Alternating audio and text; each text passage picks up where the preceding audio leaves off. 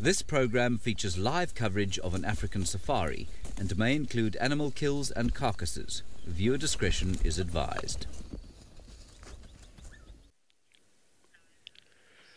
Jumbo everybody, and hello everyone wherever you are in the world, and a very warm welcome to our Sunset Safari Drive all the way from Masimara.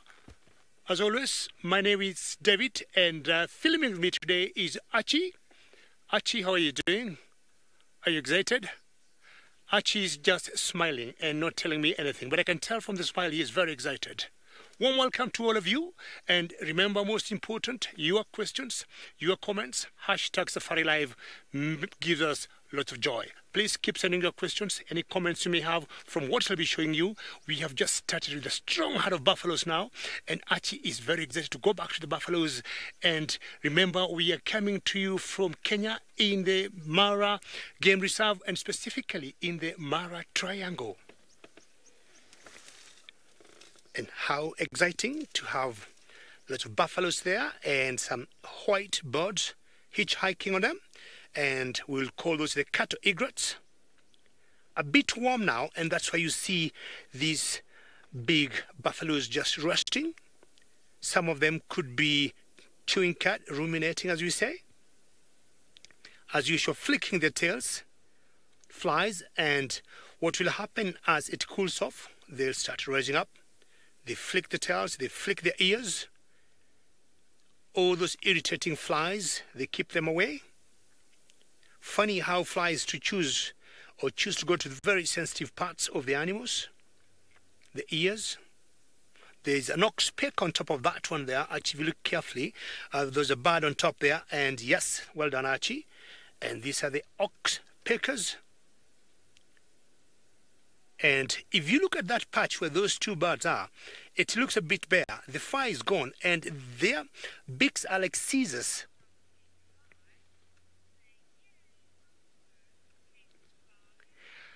King's Fire, that's a great comment. Yeah, buffaloes. And what I will do, me and Archie will count how many buffaloes are here. And I'll also say, yeah, buffaloes. I would guess it's 100, as I said earlier, plus. What I'll want Archie to do, I'll want Archie to count the females, and I will count the males. Archie, are you with me? And then we'll see. Buffaloes any day is a good thing to see. You can see that one ruminating there. They must be having very strong ear muscles. You can tell when they keep flicking their muscles or their ears like that the whole day. Strange, you don't see the flies that are irritating this particular female here. And I'm saying the female because you can tell by the size of her horns, they are not as large, especially at the base. The oxpecker comes in. So what I do not know is whether she's flicking because of the flies or the oxpeckers or both. I'm still counting, and I think we're pretty big herd here. So what we'll do, we'll try and go around on the other side and see how many buffaloes we might be having here in total. And if it cools up a little bit later, I'm sure they're all going to rise and shine and start moving around. So what they're doing now is just to, chew cud, what you call ruminating, as I said before. And I want to give you a different angle and see how it looks. Some are standing, some are laying down, and a few are grazing. Actually, there's one that has a very pink nose there. Can you see that one, Archie? Thank you, Archie. That's pink. That nose is very pink. I do not know what that could mean to me. I don't know whether it could be some skin infection. But yeah, I mean, that nose is very, very pink. I'll be finding out why this nose is very pink. But in the meantime, I want to take you all the way to South Africa. There's another young man who would like to say hello to all of you. Good afternoon, David. Thank you for calling me a young man. Many thank you. Hello, everybody. My name is Steve. I'm joined on camera by Craig. We are down here in the Sabi Sands, Djuma, South Africa, where the weather is 23 degrees and 72 degrees Fahrenheit. It is a lovely afternoon out, and the rain has cleared up. It is a beautiful, beautiful afternoon. It's still a little bit windy, and we're going to see if maybe we can find any tracks of maybe Tingana this morning. The drone went out, we managed to find lions, we managed to find Hosana, and we found a hotspot, but unfortunately both James and Tristan were busy, and then we weren't able to follow up on that hotspot. And then from the area where I had that hotspot, we didn't quite identify it, but you know, we get into that point where we're kind of sure it's a cat. And then there was leopard calling from that sort of general area. Sounded like Tingana, short sort of bursts, male call, and impala were going nuts, but we didn't find him. So we're going to see if maybe we can find where the Duke might be. Not far, I'm sure, from where Hosana was originally found. As we know, these two have a little bit of a father-son bromance, which is really, really interesting. Please, ladies and gentlemen, feel free. Send your questions and comments, hashtag Safari Live, or jump on the YouTube chat stream. Let us know how you're doing this afternoon. It's a wonderful day out. Craig and I are excited. We don't know what it's going to herald, but after a little bit of rain, a little bit of sun, who knows what can materialize. As you know, this is all coming to you live from Djuma and the Masai Mara. We have no doubt David is extremely excited to be out. He's such a lovely gentleman. He's so proud to be showing you his home. I'm going to be joined out by Tristan shortly. I think he's got some plans to follow up on the little chief from this morning. It was really quite interesting watching James and the little chief this morning from the drone, trying to do some hunting. Really is special to have that bird's eye view. But it's still very dry out. The rain doesn't seem to have done too much, but those little burnt areas where the fire has been, I'm sure with that little bit of rain, we're going to see it's a tiny flush in the next day or two. So we're probably going to have a little look at that and see what else is potting out here in the African wilderness. And in the meantime, let's go over to Tristan himself and see exactly what his plans are.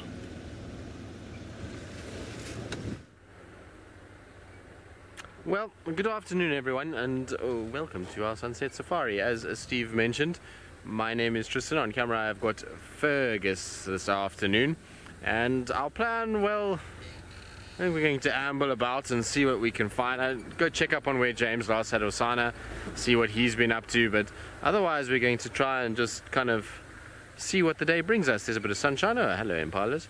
So we'll have a look at these guys. Why not? They're right in front of us. So we'll just see what the afternoon brings us. The sun has come out now, which is quite nice, and that means that hopefully we're going to get a little bit of action as the day heats up. It's still quite cool in comparison to a few days ago, but it is far, far, far better than what poor James and Steve dealt with yesterday afternoon in that rain and blustery wind and freezing cold. So at least there's a bit of sunshine, and sunshine generally promotes good game viewing. We normally see a lot of animals moving about in the afternoon if the sun is out, and that's normally because they go down for a drink. So we'll hang about the pans, we'll go check Treehouse Dam. I know Steve's going to be around as well, and between the two of us we'll just kind of scratch around. Now unfortunately the Nkahuma pride from this morning have all vanished. They all went into Arethusa and continued south on their journey. I think they got a bit rattled by those evokers this morning and therefore decided to move off a little bit. But you'll see that these impalas are fairly wary. I'm pretty sure this is the same herd of impalas that has probably spent much of the day in this area, and the one that Hosana was terrorizing this morning. And they must have felt like they were between a rock and a hard place this morning, because there was Hosana, there was lions roaring all over the place. It really couldn't have been pleasant to be an impala overnight in the early hours of this morning, because there were just threats coming from every direction. But they seem as though they came out of it unscathed, and well, everybody looks quite fine about life at this stage.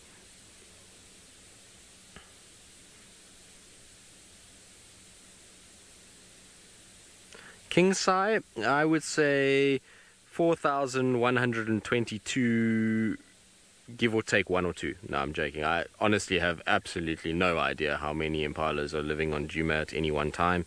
And because they move so much, and we see them crossing Gowrie Main, we see them crossing into Torchwood, Buffelshoek, Arethusa, it's really difficult to know. I mean, I think conditions will fluctuate that number, so will temperature, so will wind.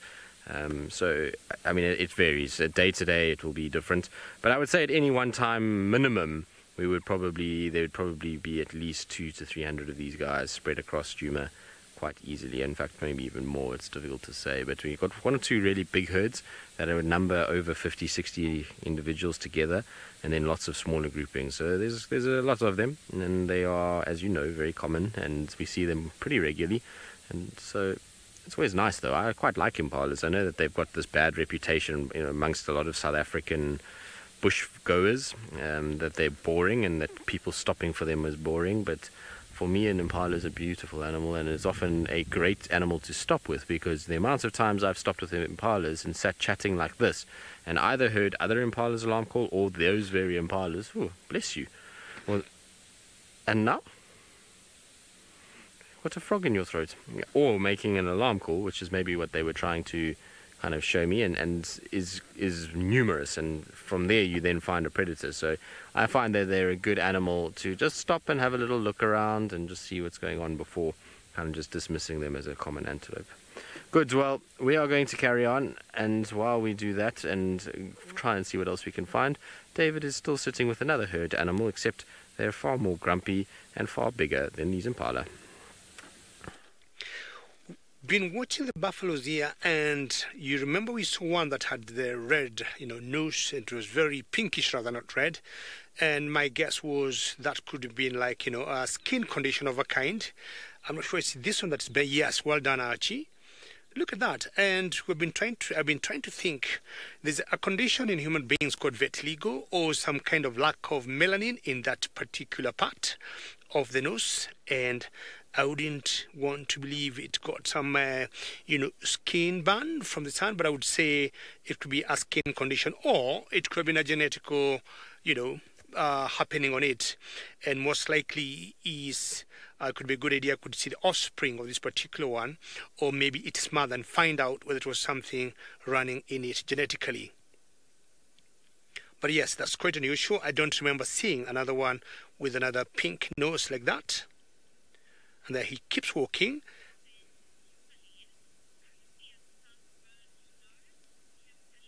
Kimberly, that's a great comment. Could be a sunbird, and I thought it could be possibly that. It could be possibly a sunburn. It's very possible, but I would think it's more of a skin condition, which is genetic, because most buffaloes, like now, it's rather warm and they're out in the sun. And if they would have any issues, I would think it would be more on the eyes. But on the skin, I highly doubt. We have strong sun here, but the buffaloes have always known when it's too strong, either they get some good cover, or they stay under some trees, or when they stay under the grass, like you can see here now, the noses tend to be bending downwards and not looking up in the sky. So my guess is it could be more of a condition, of a genetic condition, than a skin issue. But those are very good thoughts. You never know. We had lots of them, lots of oxpeckers on some of the buffaloes here. Like that one is having one riding on it.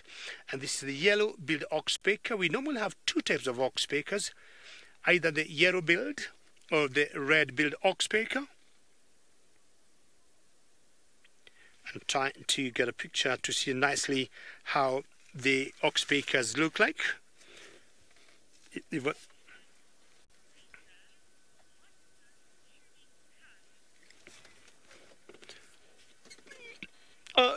Margarita, that's a very good question. You see, buffaloes are ruminants, and they got 4 chambered stomachs.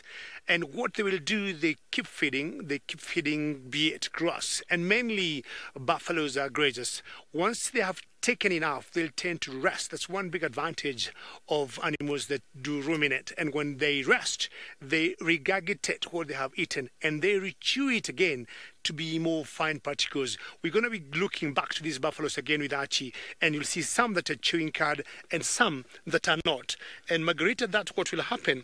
They tend to get the best. Is how in my village long time ago, I can't remember, maybe during my mother's time, our grandmother, my grandmother especially, who is still alive, used to tell me, she even tells me today, long time the women in the village would get bananas and just roast them in the fire. And once they would roast them in the fire, they would chew the bananas and then remove what they have semi-chewed from their mouth and feed to their children. So I'm trying to compare that explanation from my grandmother to what maybe the buffaloes or animals that ruminants do. So keep eating, cut into smaller pieces, swallow, eat, cut in smaller pieces, swallow, and then once you rest, like the one actually showing you there, you regurgitate. That means you bring it out, Margarita, and you chew it to more fine particles, and that way you get more nutrients from what you've chewed. That one seems to have an issue there on its genitalia, some swollen parts. I'm not sure that's very normal. I'm seeing some very interesting ideas today on the buffaloes. We had the pink nose, and then this one on the genitalia have like some swellings. But this also happens to the cows once in a while. It could be a kind of a tumor, who knows? And you can see it's not very comfortable as she keeps flicking the tail there. And the angle the tail is resting is not the way it should be, because of that swelling there on the left side. Well, just like, you know, human beings, animals also get some kind of either some tumor or, I don't know, some kind of a cancer. I'm not a specialist, I would not be able to know. And if you look at the health condition of that particular one, it doesn't look very good. A lot of fur is missing on the body, and I'm not sure it's the effect of that. Is it time to have a wee? Yes, and that tells you she's definitely a girl. And yes, so much issues on the genitalia part, above the vagina there, just near the anus. You can tell a lot of swellings in that area. Time to scratch. Excellent. Sorry, Megan, I missed your question about the oxpecker.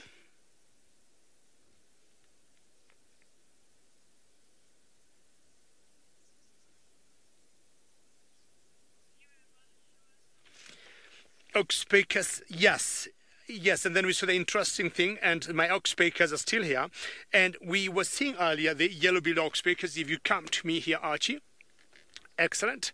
That's the yellow-billed oxpeckers on top there, and these are the ones that we saw on top of those buffaloes here.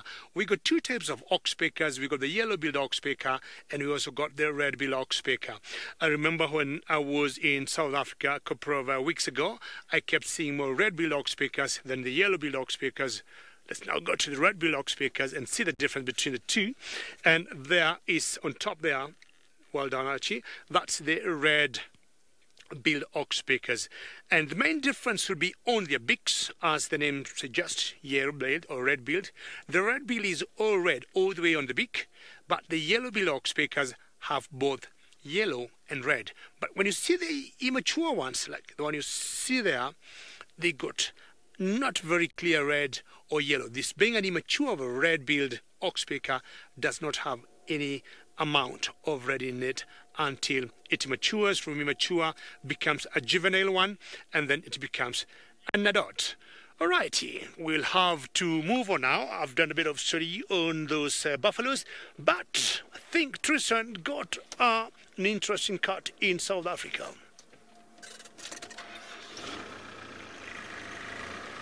Well, we do have probably the most interesting cat. Hello, Hosanna. Welcome to this afternoon show. He's busy as normal, doing his thing, and, well, slinking about, and so we're going to keep following him. It looks as though he might be a bit hungry, actually, and he was quite funny because he walked along the sort of edge of Treehouse Dam. We saw his tracks, and Steve said, have you got any luck? And I said, no, there's tracks here, but I don't see any sign of him. And then Fergus said, no, but there he is right next to us. So he was just walking along right next to, kind of parallel with us, and is now just crossed over the dam wall at Treehouse and is sitting and watching what's going on. And as he was walking along, there was a bird that made a bit of a noise, and he just growled at it. So he said, no, don't shout at me. I'm just merely walking. And so he seems as though he's probably somehow spotted something over the dam wall, which he's very interested in. You can see he's kind of got this face that's staring in that direction. His tail's twitching a little bit as well, so I'm hoping that for his case that there's maybe a little steenbok or a duiker that's around that he's deciding whether or not he's going to hunt. Now, it's a bit of deja vu to have Hosanna back at Treehouse Dam, and we've spoken about it a lot, that this was his favorite haunt last year. He used to spend a lot of time here hunting and doing his thing, so it's nice to actually have him here in this area again. I just hope that he's not spreading his wings too much. He needs to go back towards the pan so that we don't see him disappearing south and west. I know it's selfish, but we want him all for ourselves here on Djuma. We don't want him to go further afield where we can't see him anymore, because I quite like having him around these days. And hello, I love when he does that. He does it often, where he's just walking and doesn't kind of break stride. He just kind of starts grooming himself as he goes. Now I'm going to keep up with him because he will disappear fairly quickly, and we know he's an active boy. So Kimberly, you say, oh, hello Hosanna, it's so lovely to see you again. Yes, it is lovely to see him, isn't it? I mean, he's a fairly regular feature these days. In fact, I would like to know how many drives we've actually had Hosanna on drive since he arrived back. It would be very interesting to me to know how many times he's appeared since he's arrived back, and how many drives we've actually seen him. I know there's been one or two where we haven't seen him at all, but for the most part we've almost seen him every single drive, which has been quite phenomenal. It's not every day that you're going to get a leopard like this. I mean, even a female leopard with cubs, we know with Tundi, we used to go quite a few days without finding her sometimes, and yet Hosanna, we somehow manage every day. He seems to kind of grace us with his presence, and I say he graces us with his presence because a lot of the time he kind of appears rather than us actually finding him. No, Catherine, I don't think so. I mean, I don't think he comes out to me. I mean, James has had a lot of sightings of him, so has Steve, and many of the sightings I've had have been, you know, thanks to everyone watching the dam cam that has shown him to us and told us about that he's there. So it's not really for me. I guess we have, you know, it's quite easy in that I can just go to certain places and know that he's going to be roughly in those areas, and then from, you know, try and track him down from there. But I don't think he necessarily gravitates towards me any more than he gravitates towards any of the other cars or guides or anything like that. Most people would be able to find him quite regularly, I think. I don't know, maybe, who knows with these things. Animals are quite something sometimes, and particularly this one.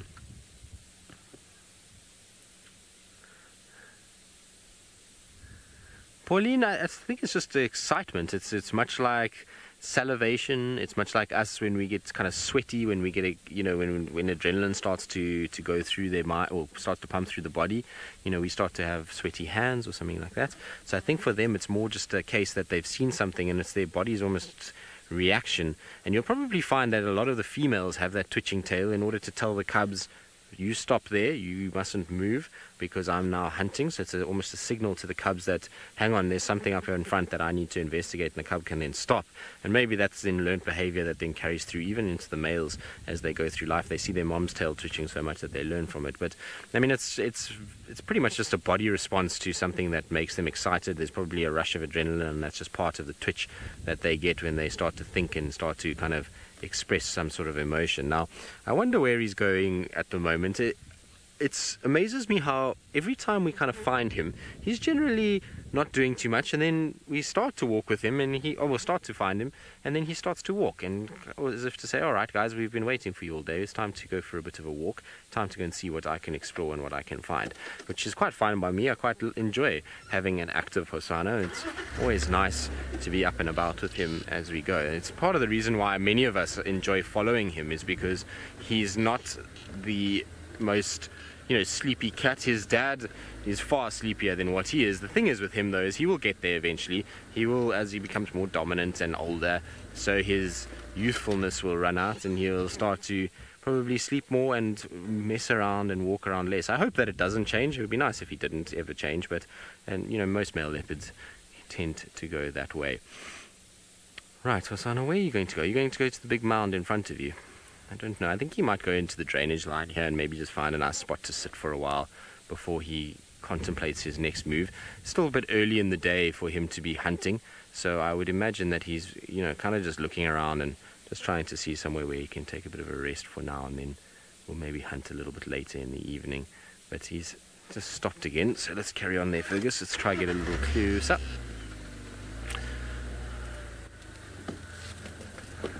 Right, now while we head off in this direction and try and get into a better position to see little Hosanna, let's send you back across to Steve and see if he's had any luck yet with, well, Tingana's dad.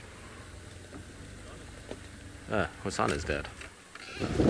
Well, thank you, Tristan. If anyone was going to find Hosanna, to be you. But if anyone was going to find Hosanna, to be you. And I bet you he waited for you to find him and then he started moving. That is what Hosana likes to do. We've got a herd of impala up here. The first animal that we have seen this afternoon. So we're going to show you them through a little bit of a thicket.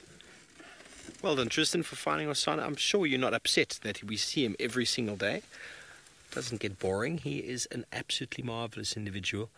And the reason why impala hang out in herds like this is because there are leopards around, and it is safe to be in numbers. Even though the dry season is upon us, the vegetation is lacking a lot of its sort of nutrients. It still pays to be in a herd because it's a bit selfish, really. You kind of stand in the middle and hopefully one of the guys on the outside gets taken. And when we watch the leopards hunting, it's quite interesting to see that the larger the herds that they have, the larger the herd is, the less chance there is of a leopard actually catching one of them. Nikita, you want to know if impala are born without a scent? Well, I'm not 100% sure about impala. I think it's possible that the baby impalas are. I know lots of small antelope or lots of babies when they're born are completely scentless, which is quite interesting. And they often get hidden in the long grass away from prying eyes of predators. But impala, I think they don't have a scent when they're born. I'm not 100% sure about impala. I know waterbuck and a couple others don't have any smell. But what impala do quite early on is they have these little nursery groups. You'll find one or two females hanging around with a herd of 30, 40 little youngsters. It's the cutest thing ever. And you see that time of year, you see baby impala getting munched on like candy by all the predators, and you think that makes a huge dent in the population. But almost 25-30% of the population breeds, so that's an enormous increase in babies at one time. And yes, a lot of them do die and get fed upon, but so many survive, and it's why that strategy is why impala are so successful. They're all a little bit alert. You can see the lone bull, the lone ram in the middle there. He still thinks there's some breeding females around as he herds them together. The second rut, seemingly fully underway. We heard quite a few noises this morning. It's nowhere near as vigorous as it has been. You can see how widely splayed his horns are. He's a magnificent specimen. See how they sort of start pointing out at the top.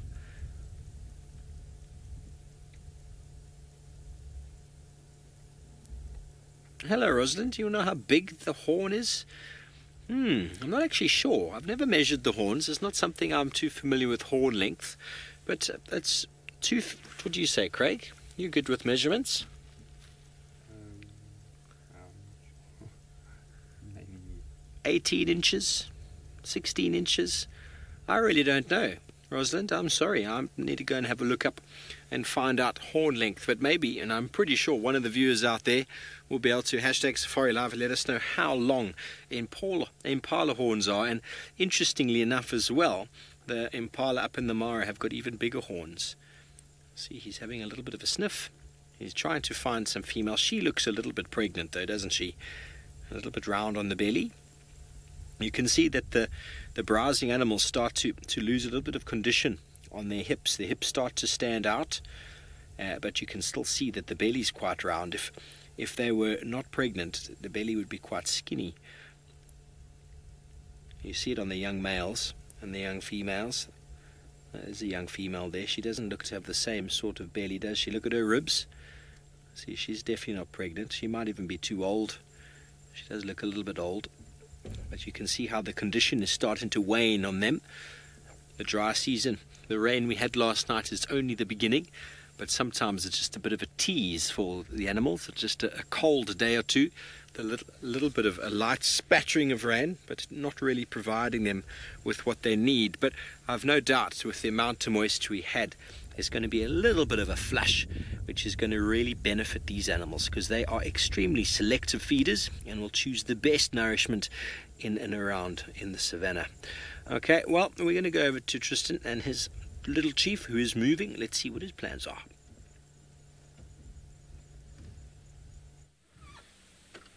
Well, we'll see now. He is busy moving away from us quite quickly. He was kind of lurking about a termite mound here. It seemed as though he was watching something on the other side of the mound, and then kind of got to the top of it, looked, and then decided, nah, I'm not interested, and carried on going. So, don't know what it was. I think there's some francolins that are shouting here. Maybe he's watching them walking along. You can actually see his tail's gone up now as he moves off. But it's interesting to kind of think where he's kind of going and what he's up to.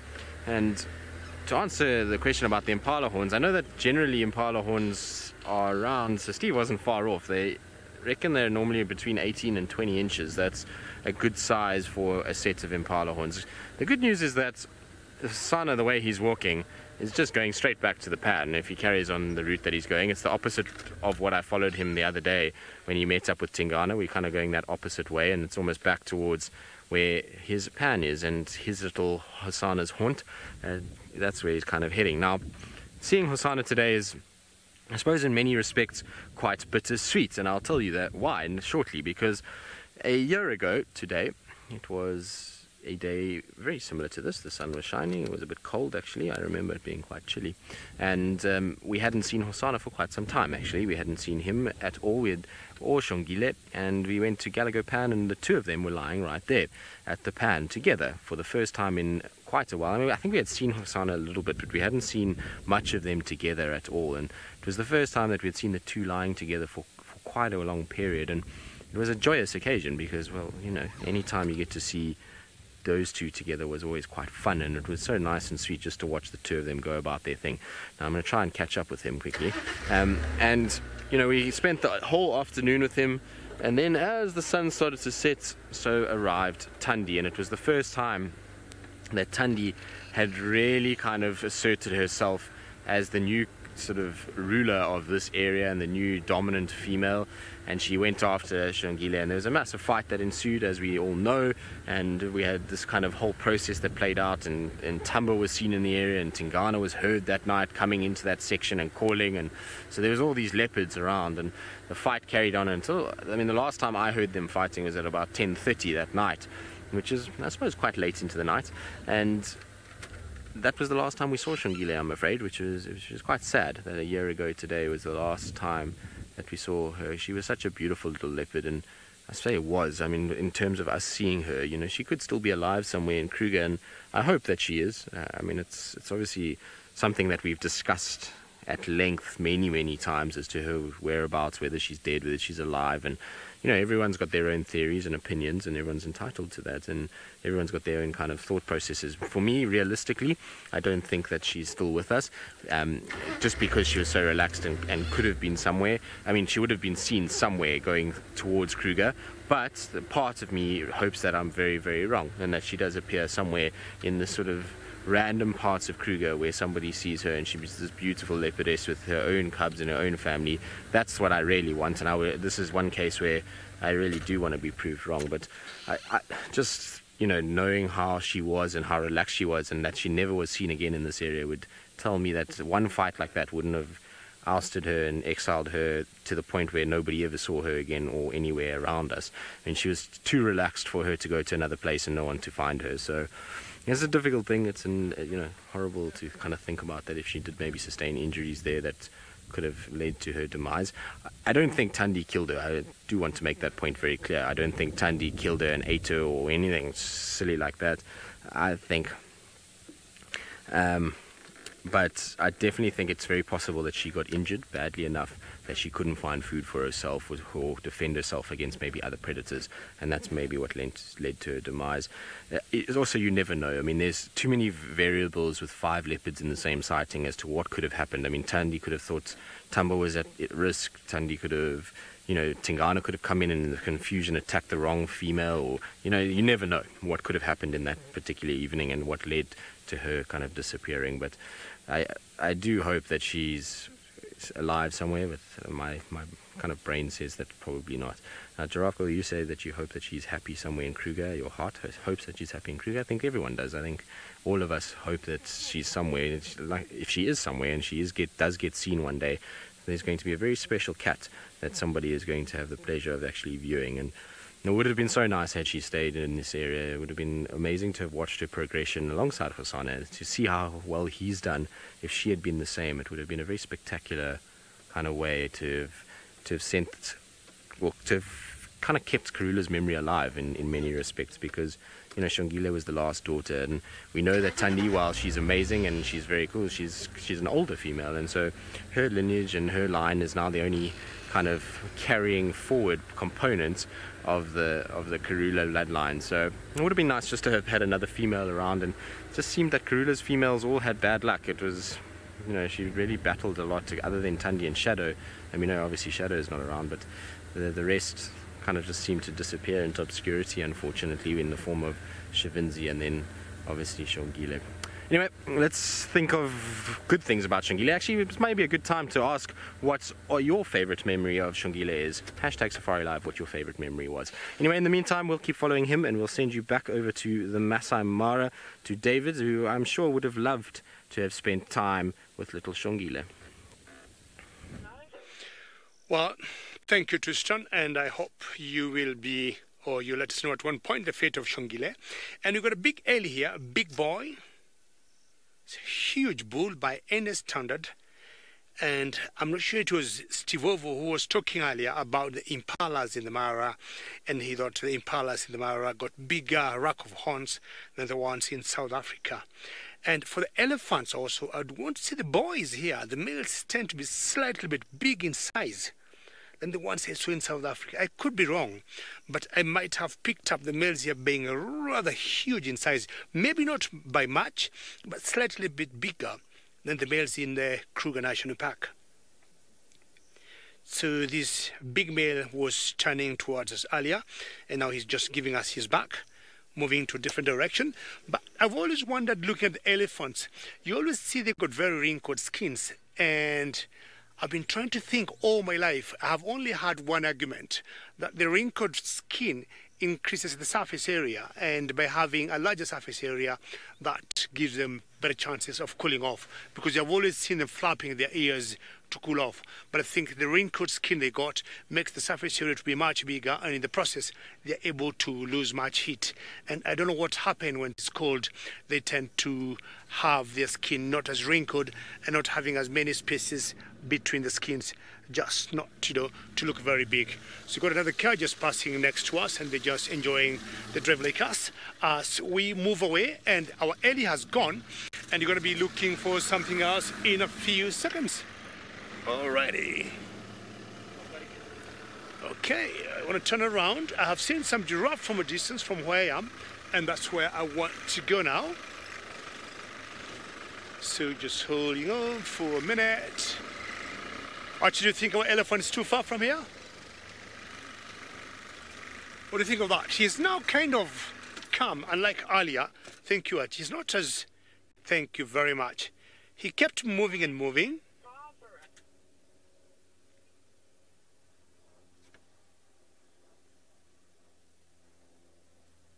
Sorry, Megan. What did Barbara ask? Whether it has increased or decreased in the Mara?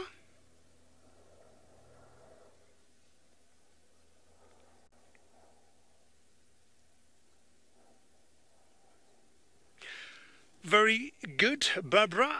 And I would tell you, tourism in the Mara has increased, and my own research have told me tourism might have increased by a whole 10%.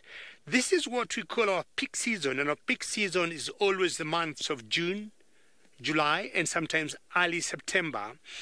And since we have been doing what we're doing now, and I'm talking about Safari Live, what we do, showing you, Barbara, and many other viewers, this wonderful wildlife that we have here, my own research have told me the numbers of tourism, or the number of tourists in this country has gone high. I personally think what we're doing now have opened many people's eyes, Barbara, and I would say for a fact the number of tourists have improved or has gone higher. The other day we are very lucky, Barbara, as I move on, we were visited in our final control by the permanent secretary or the cabinet secretary in tourism, and we had a great time with him, and it was so good, and he was very happy to see what we do. And as he left, he concurred with us that we have brought a lot of changes in this country in terms of tourism. All right, we're going to keep moving. I can see some primates from a distance, what I call baboons. And the particular baboons we have in this part of East Africa, we call them the olive baboons. We got two species of baboons in East Africa. We got the olive baboons and we got the yellow baboons. What I can see here, I'm trying to bounce Archie at the back there, making sure he doesn't slip. What you can see ahead of me are what we call the yellow baboons. I mean the olive baboons, and it's quite a big troop. It has big males, I can tell from the size, females, young ones. And you want to find out what they're feeding on here, because baboons, just like human beings, are omnivores, grass, and both meat carnivores. They'll be going for grasshoppers, crickets, any insect they can get. They would also be going for rabbits, scrub hares, anything they can get. I've seen some of them even going for fawns or, lambs of antelopes. And tell me, Archie, is this a good angle here? All right, Archie's happy there, and take us all the way to those olive baboons, and it's a mixed group. It's a big boy there. Look at an arc of that tail there, sitting down, and what do you want to dig there? Sometimes they'll dig for tubers or some roots from the grass, or sometimes they dig worms. And Megan in the final control says that's so cool, because I found out in South Africa we got totally different species of baboons that's called the chakma, which I only saw them there. I had never seen them before. So we are talking of the chakma, and here we'll be talking of the olive baboons and also the yellow baboons. Tiny young one there, and I think with the mother. And they'll always land very quickly. So either they'll pick some seeds from the grass. Are you big enough to feed yourself? Or are you just playing with logs and sticks? You should be feeding. And what they do sometimes when they move logs like that, they turn the logs and they find some worms or some insect under them, or some termites. Anything would be under there. They're very clever primates, I would say. And I've always seen some very cheeky ones. If they turn the log or a boulder or a stone, and they find they've got some worms or some insect lying there, and the other big baboons will come close by, they just put the rock or the stone down, and then they sit on it and they start scratching themselves until all the baboons have gone, and then they turn it over again and they start eating.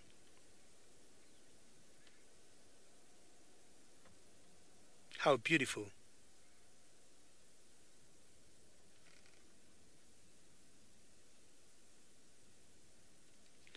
Sorry, Megan, what did Geographic ask?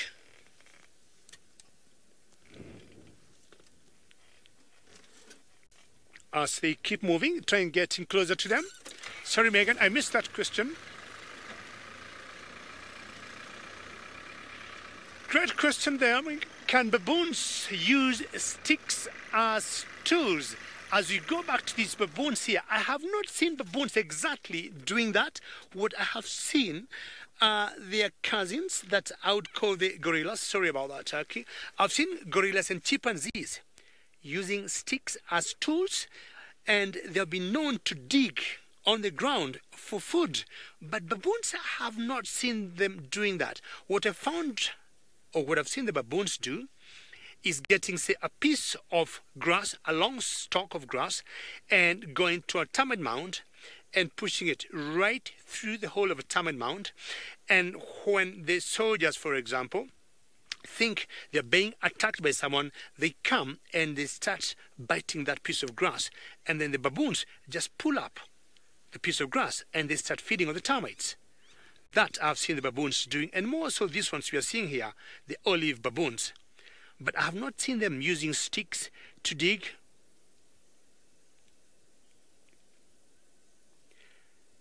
And either way, they're very clever primates. And you can tell she is either digging something from that grass there, and as I said, either going for roots or for tubers. But in the meantime, we got antelopes in South Africa that love staying very close to water. Yes, well, sorry, we had some water buck that were drinking and have now moved back off into the thickets. We were at Buffelshoek watering hole. We've got two very nice-looking fork-tailed drongos that have been dive-bombing into the water, and now they're giving themselves a proper little wash. Here we go, isn't that fantastic? They're very, very wet. They've flown into the water, gotten very, very wet, and then flown back to a very inaccessible bush, not close to the water, quite close to the water's edge, where they can preen and clean, get the dust out, get the parasites out, and basically just to make themselves look very, very good for the upcoming week that is approaching.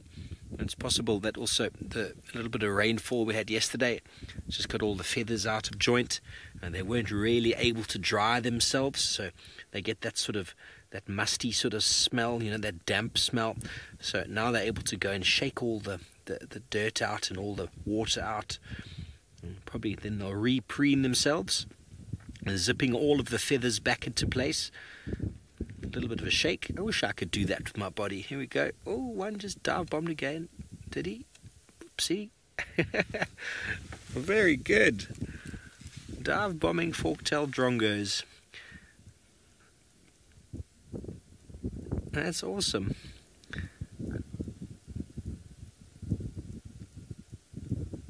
Obviously, they don't want to submerge themselves because they might find it difficult to get out. So they're basically just hitting their chest on the water, trying not to get their wings too wet, and then they're moving that moisture through their body to distribute it through all of the feathers and shake themselves around.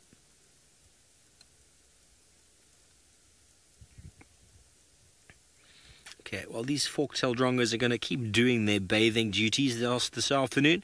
Let's go over to Tristan, who I think's got a fantastic view of the little chief.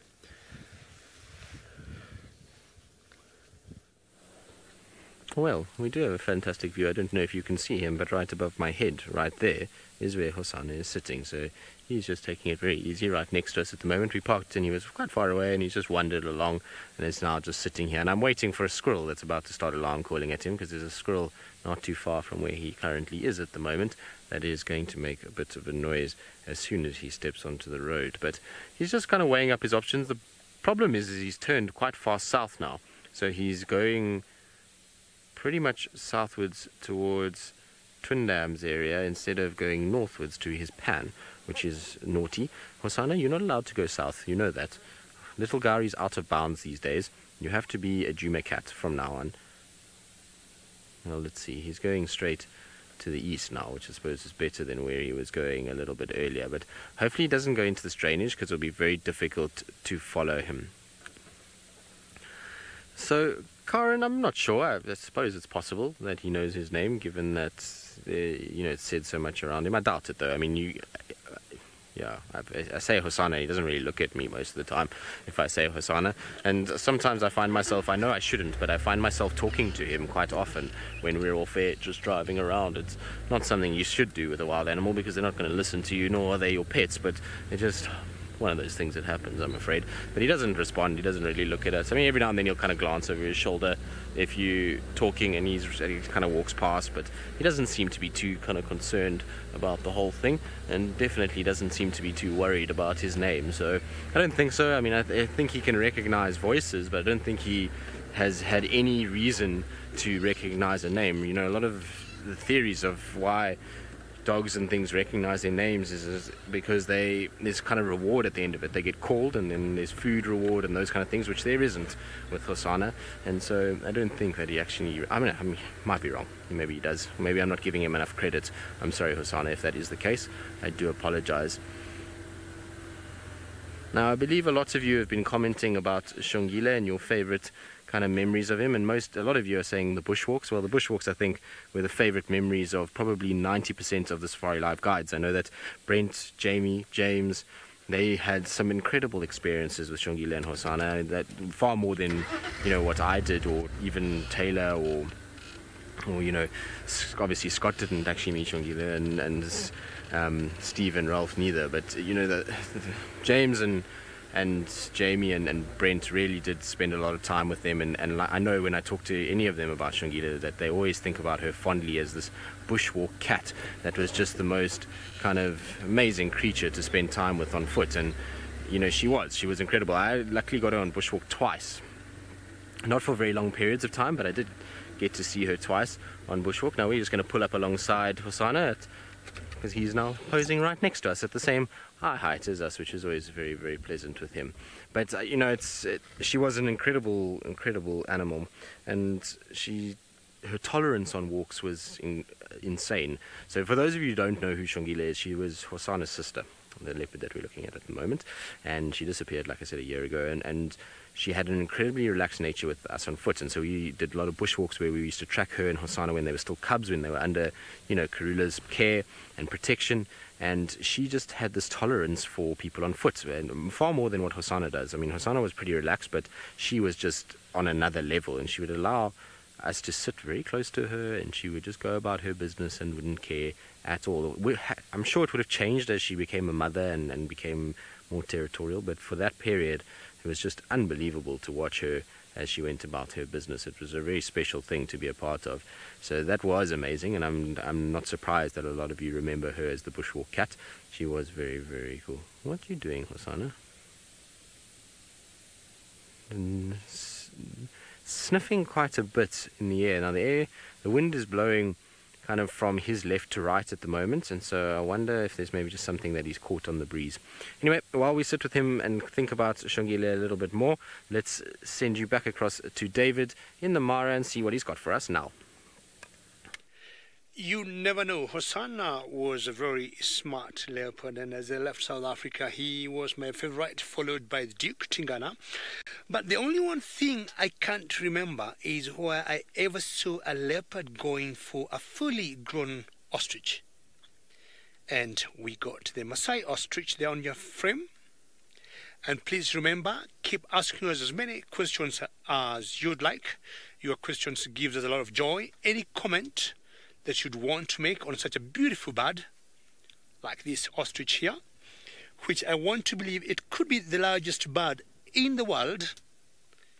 I could be wrong, but I would wish just to compare it to the emus in Australia, but I think in Africa this is our largest bird. A couple of months ago I got a question from a viewer who asked me which is the largest bird in the world, David. Oh, in Africa, sorry. And I said a pelican. I don't know where my head was, but I was just thinking of maybe the highest flying, you know, the heaviest flying birds. And I thought of a pelican, but also we got bustards, which are equally heavy birds. And then I started thinking of albatross, which you don't have in Africa. And then I forgot the ostrich. Well, very clear dimorphism, very clear sexual dimorphism in the ostriches. And this is definitely a male, I'm sure we all know, black and white.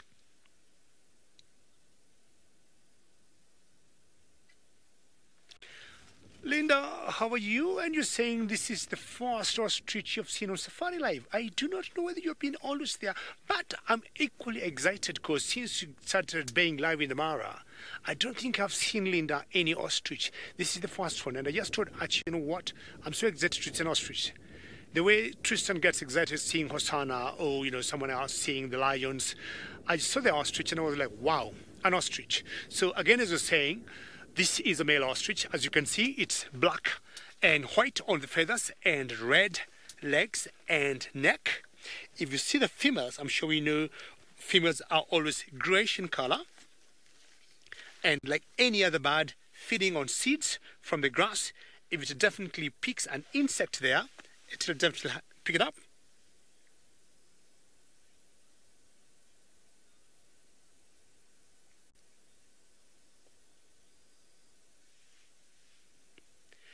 Pauline, how are you? And that is an interesting question.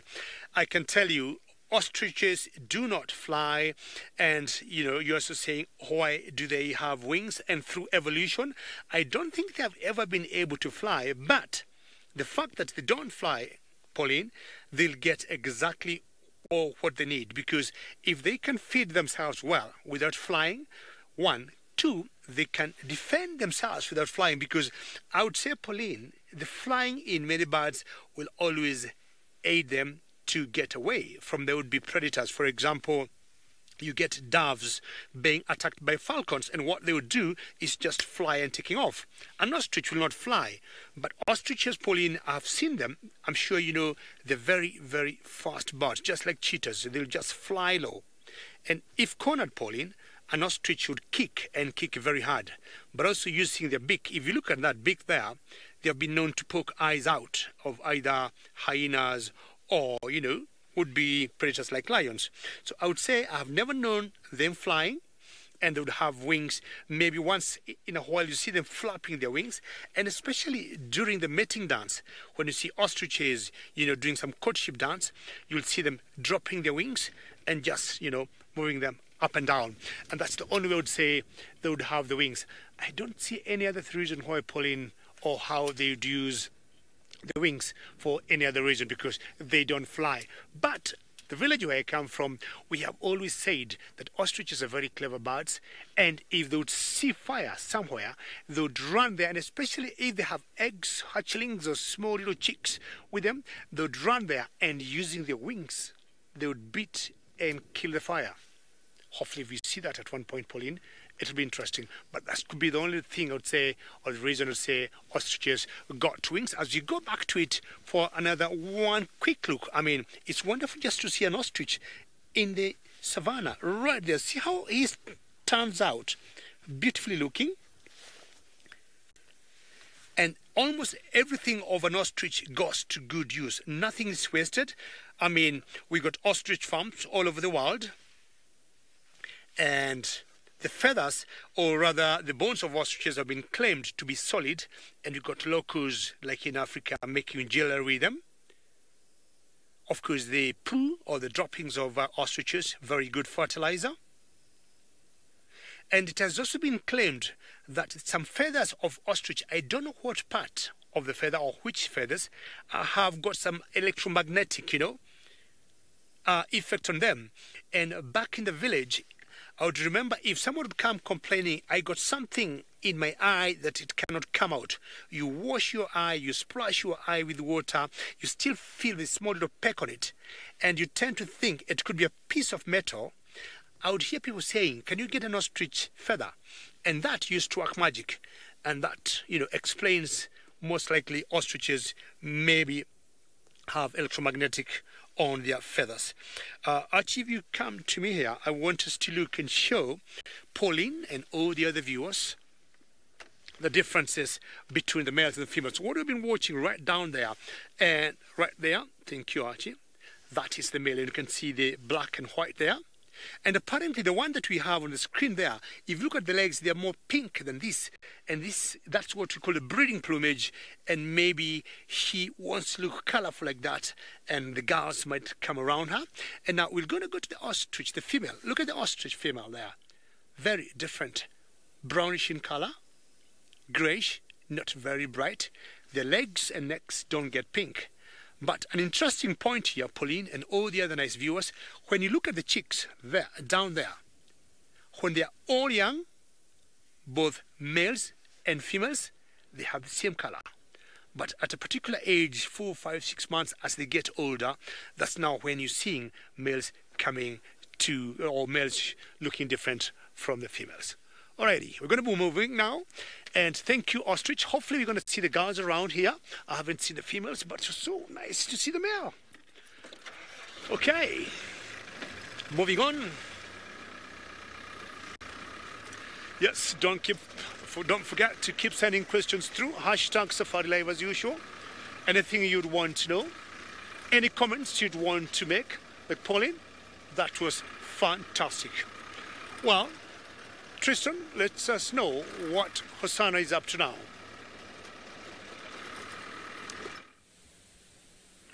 Well, we are still busy with Hosanna. He posed for us beautifully on a mound for a few minutes before deciding to carry on again, and is now walking straight north. He listened to us.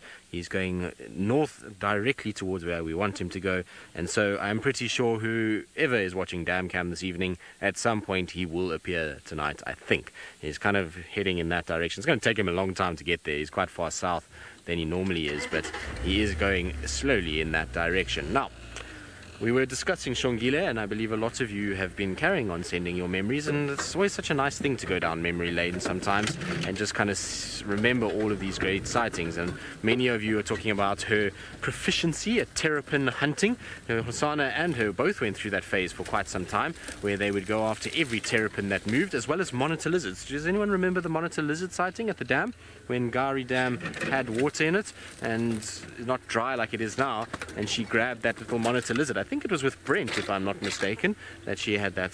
That was pretty incredible. I thoroughly enjoyed that sighting, actually, because she kind of showed quite a lot of prowess, and it was the first major thing that we saw her chase, if I remember correctly, besides terrapins. So it was actually something that actively moved, that she was able to get and to bring down, so kind of secure. I don't know, bring down is probably the right word, but she was able to secure it as a meal. So that was very, very cool. What else?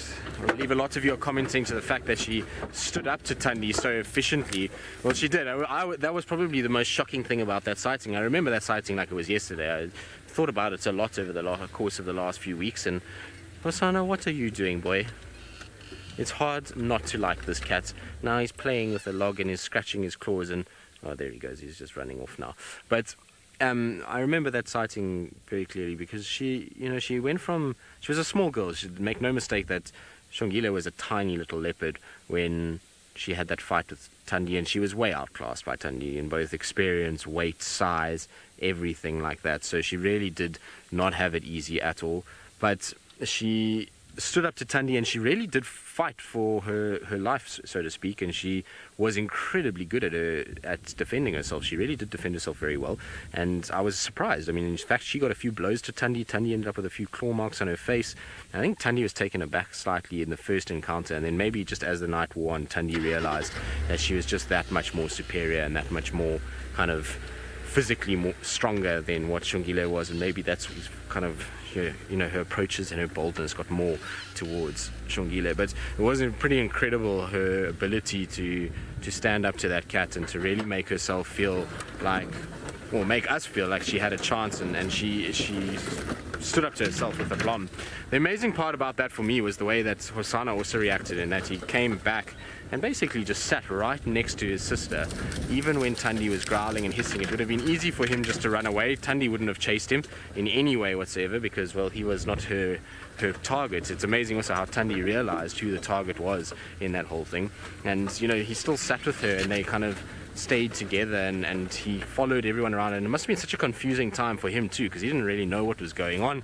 There was this cat that was kind of related to him, but chasing his sister must have been very, very difficult for poor little Hosana at that point. But he also too showed an amazing kind of display for a leopard, in that he really kind of went to his sister's side and just sat there and sat with her through this onslaught that she received from Tundi. They're a very special cat indeed, and it's always sad when you don't see these cats grow up and become these adult females. Now we are going to go through what can only be described as possibly the worst part of Djuma, which is this monkey orange thicket, and I need to find a way through this. So while I do that, I'm going to send you off to Steve so that he can relieve us of our duties while we try and tackle this mess. Well, good luck, Tristan, getting through the thicket. We have found a little covey of franklins. Little crested franklin with the white supercilium there coming down the back of the eye. The dark beak and the orangey pink legs. They are very camouflaged in the grass. And they are walking around pecking whatever grass seeds might be left, scratching through the dung of elephant and buffalo. We're not far away from Buffelshoek watering hole now, so a fair amount of buffalo and elephant come down, providing and bringing all of the nutrients through, which then provide insects and also seeds for birds like this. And without those large moving animals, probably would be not too much food available. They do provide a lot of their food. And they're very camouflaged. The reason we stopped is it's very important to stop from time to time and just to listen. Not so long ago, Craig and I did it on Medicinal Monday. We were at a tree just over there, and Tingana that was lying on this termite mound watching us for a while. After we turned around and came back, we found him, and we were only about 50 meters away. I think he's quite interested in that discussion I had that day on the marula. It was a good one. Hey, Craig? It was a good one. Craig's nodding his head even though he didn't taste any of the liquids that I made. He was happy to eat the nuts, but he wasn't happy to try any of the liquid. I think the guys I work with think I'm a little bit mad, and they're also a bit scared of some of the things I create.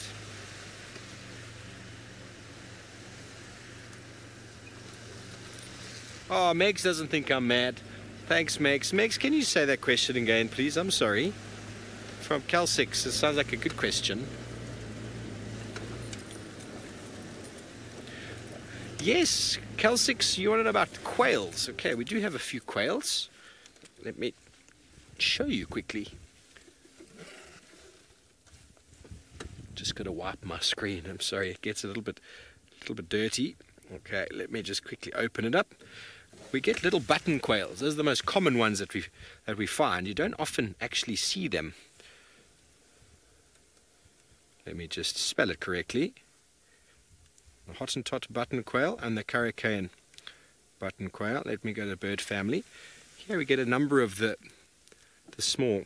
I can't see the screen here, Craig. How's that for view? Yeah, sorry about the fingerprint. Let me just give it one more wipe. Everything is so dusty out this time of year. Okay, so at the top we've got the Harlequin quail. I don't think we get them here.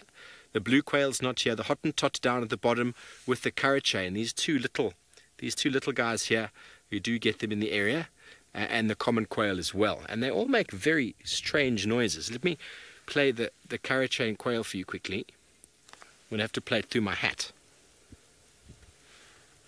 Hello?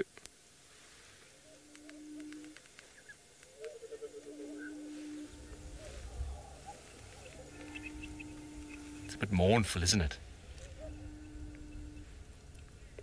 That's all you get to hear of it. It's just this woo, very mournful sort of call, and then the Hottentot. Oh, it says the darter is missing. That's strange. Maybe it doesn't call. No, I'm sure I've heard it call before.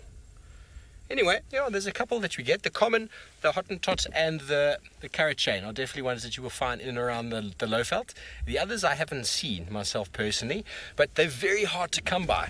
They'll hide in the long grass there, and sometimes they scare the life out of you when you're walking, because as you walk in, they just explode out of the long grass.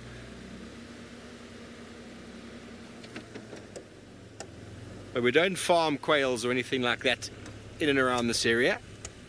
See, this is the tree that we were looking at that one day, not far at all from where Mr. Tingana himself was watching us. No signs of him at all this afternoon. We've been checking quite deliberately on the ground, but after a little bit of rain and with vehicles driving, it's really difficult sometimes to get tracks. Unless it is a bit of a sandy sort of area, the soil actually gets quite hard. It gets a little bit tougher,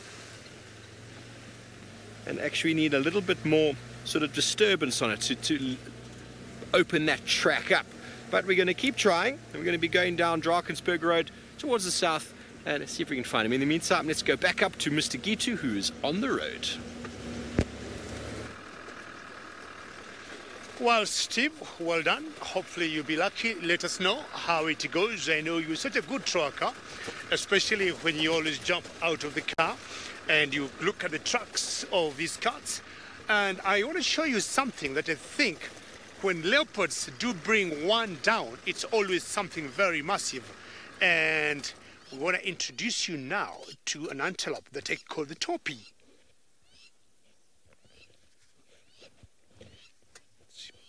Big topi there, and of all the big prey I've known, thank you very much, and Megan says very nice from the final control.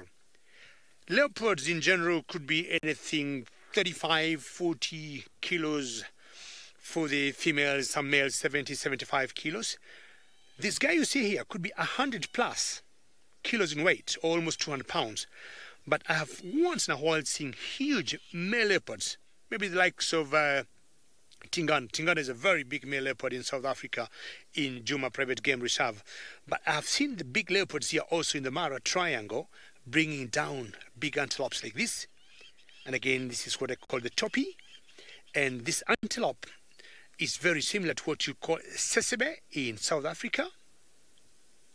One thing I've picked in the top is if actually you're going to get hold of that ear and make sure the ear doesn't move, and you look at the pattern of that ear, this reminds me of what I would call the stone or the steinbok. Sorry, that's a lapwing there. Very, very noisy. Either she might be having some eggs around here. And look at the beauty of that ear. I've always loved the pattern of the inner side of the ear. Eat as usual. Yeah, tails, getting the flies out. The colors of these animals are very interesting. Is one animal you see a combination of different colors, the brown, the grayish, the black. And I would say maybe that aids them to blend in away from the would-be predators.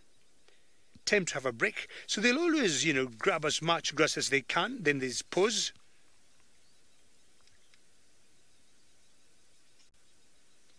Joy, how are you? And that's a great question, and I would say yes, we see the cock's hartebeest here. I would say almost the same family with the toppies, and we see them here, and they don't have the same color as this. They tend to have one brown color. They don't have the mixed colors, Joy. So we do see the cock's hartebeest here, and the different types of the hartebeest. And the cock hartebeest, if you look at the Thompson gazelles, which are much smaller than the cock's hartebeest, I would say going in the next size after the Thompson gazelles, the cock's hartebeest are the fastest, I would say, antelopes we got around here. So many times you'll see the cock's hartebeest together with the toppies. And strange just to see him alone there eating. You might see one toppy like that, but Joy, when you look at the cock hartebeest in general, they'll be moving in a small little herd, anything from 5 to 10. But to see one toppy like that, it's very normal. All right, Toppy, keep eating and make sure you don't get any leopards coming close to you. And we're going to move forward and look for more beautiful animals. Okay. From a distance, I can see some zebras coming up. Hopefully, they will stay where they are, and we're going to enjoy watching zebras. This is a great day today, eh? Earlier, I was talking about rumination with the buffaloes, and there's a viewer who asked me that question, and I'm going to be telling you more on the rumination and when I look rumination with us human beings. But Hosanna could be on the move, maybe yes, maybe not. Tristan?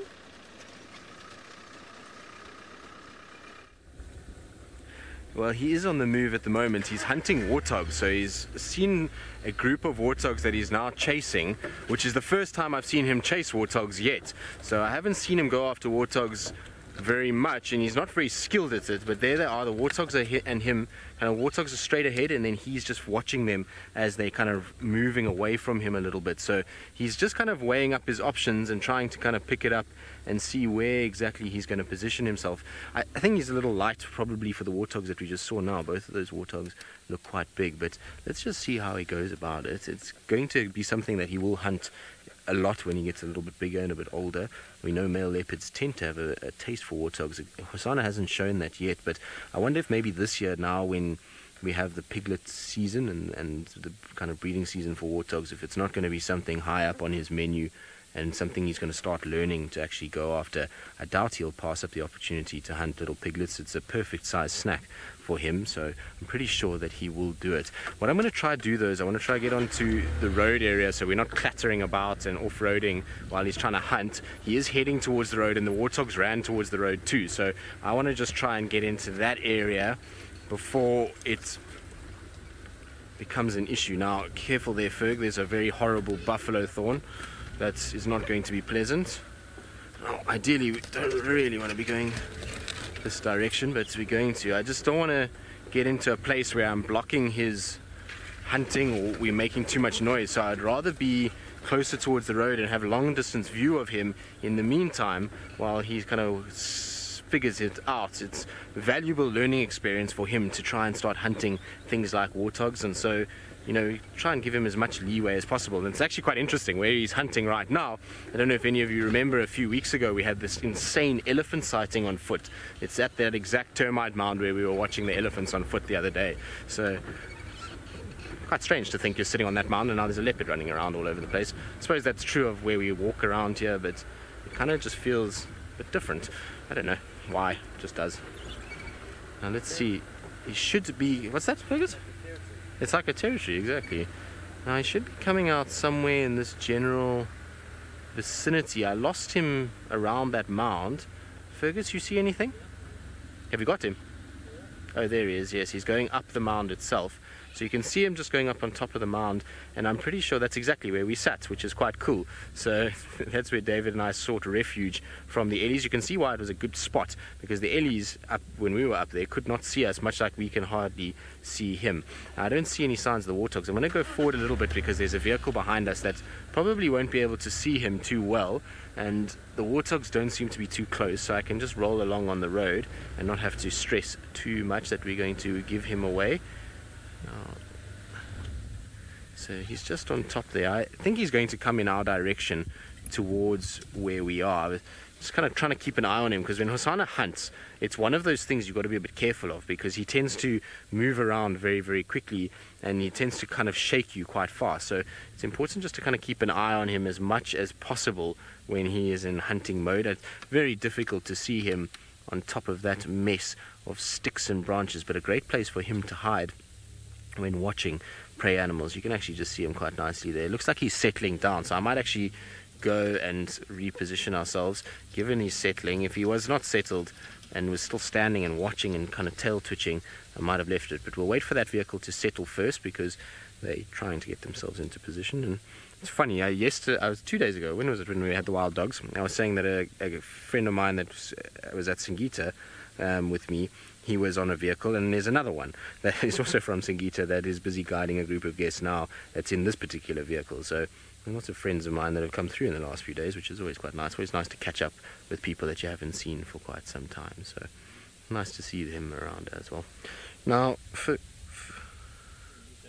yes, there we go. I was going to ask you, Fergus, as I can't hear anything, but now I've got comms again. So I will send you across to David in the Masai Mara because my comms are being funny, and hopefully he'll have some interesting things to show you that are around.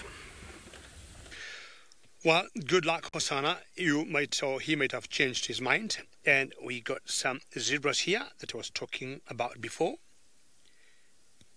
And shortly before then, I was talking about rumination and how I was comparing that to human beings.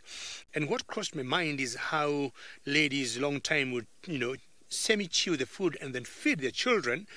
And I was thinking, if it was me those days, how would I know when to chew and when to stop?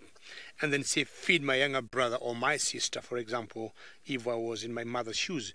Because chances are, if the food was too good, I would end up swallowing everything. Anyhow, zebras are non-ruminants. Unlike the buffaloes or many antelope, zebras do not chew cud. You just get them, grazing and eating as much grass as they can. And they tend always to survive very well, as much as they are non-ruminants.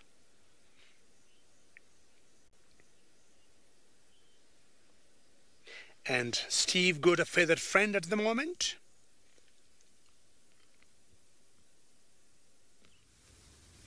Yes, we do. We've got a very beautiful bird, one of the African hawk eagles that are resident on Djuma. And what's very interesting is have a look at the big bulge on the front of the chest. That is the crop. That is where the bird has probably ingested, or not ingested really, but taken an enormous amount of food through its mouth into the crop, where it actually stores it to bring it back to the nest or for later use. And we are not far from the nest. There's a breeding nest just up in one of the trees up ahead. So maybe he's waiting for, I don't know what he's waiting for, to be honest. We saw it with a fish eagle the other day. It gives the birds the ability to bring food back to chicks on the nest, or to a partner that might be waiting on the nest doing most of the incubation. But often they're seen in pairs, the hawk eagles, and they would have a very high percentage of their diet would be francolin, like we saw before. Other things such as guinea fowl as well. They're very big into their game birds. But they can also take smaller mammals, such as squirrels, small hares even, hyraxes. They've even known to take bush babies and fruit bats, which is quite interesting. So quite a varied diet, and they're quite well known for being sort of that two-bird hunting sort of strategy. One will fly in and be sort of observed, and then they all move away, and then the second one comes in from the side and smashes them from a very stealthy position. Sarah, you want to know what the rarest bird is I have seen, or the rarest bird we see here? The rarest bird we see here on Djuma, I would say, is probably the ground hornbills, but that's mainly because they're endangered. There's not too many of them around. I haven't yet seen a lappet-faced vulture in the area. Cape vultures I've seen once, only once in this area. I've seen lappet-faced and Cape vultures in the Kruger Park. They are regarded as quite rare and endangered, the ground hornbill. But there's two rivers in the Kruger Park, the Olifants River, sort of in the middle, and then the Luvuvu all the way up in the north. And on those two rivers there's two very special owl species known as the Pell's fishing owl, which is the largest owl that we have. And as the name implies, it is a fishing owl and is often outcompeted by larger raptors such as the fish eagle, as well as the giant eagle owl, which we see quite commonly. I'll show you a picture of the Pell's fishing owl if you like. Is a nocturnal hunting specialist, and they like to hang around watering points. And here I've got a nice picture of it. Sorry, my screen. I think my fingers are just grubby. Sorry, Craigo. There we go. Enormous big black eyes, and it is a very large bird, 2.1 kilograms. It doesn't give away its size there in this picture, but those black eyes are very characteristic, and that sits on a log. They often sit on logs perched watching the stream, and they primarily feed on fish. They also feed on other things at other times of the year, but they are a very big fish-eating bird. But there's not many of them left in South Africa, and we need to conserve them. But anyway, lots of hawk eagles around, and we're going to leave this individual to see what it is going to do. I suppose it's going to take its food back. Maybe its partner is away foraging, and it's waiting to see if it would like some of the dinner it's procured. Who knows? Who knows what it's going to do? But anyway, the crop is there. It is full. They have eaten. It has been a successful day for this bird. And in the meantime, let us go all the way back up to David Gitu in the Mara, who has got some zebra. I was saying earlier, as much as zebras are non-ruminants, they tend to survive better even when the weather conditions are tough. If, for example, there's a drought, there's a little had ibis that went a bit. I guess that was they're looking at, finding out what could be happening in the other direction they're looking at. And like that zebra you see there, good-looking zebra. If you look on the mane, they tend to have a wee. Yes.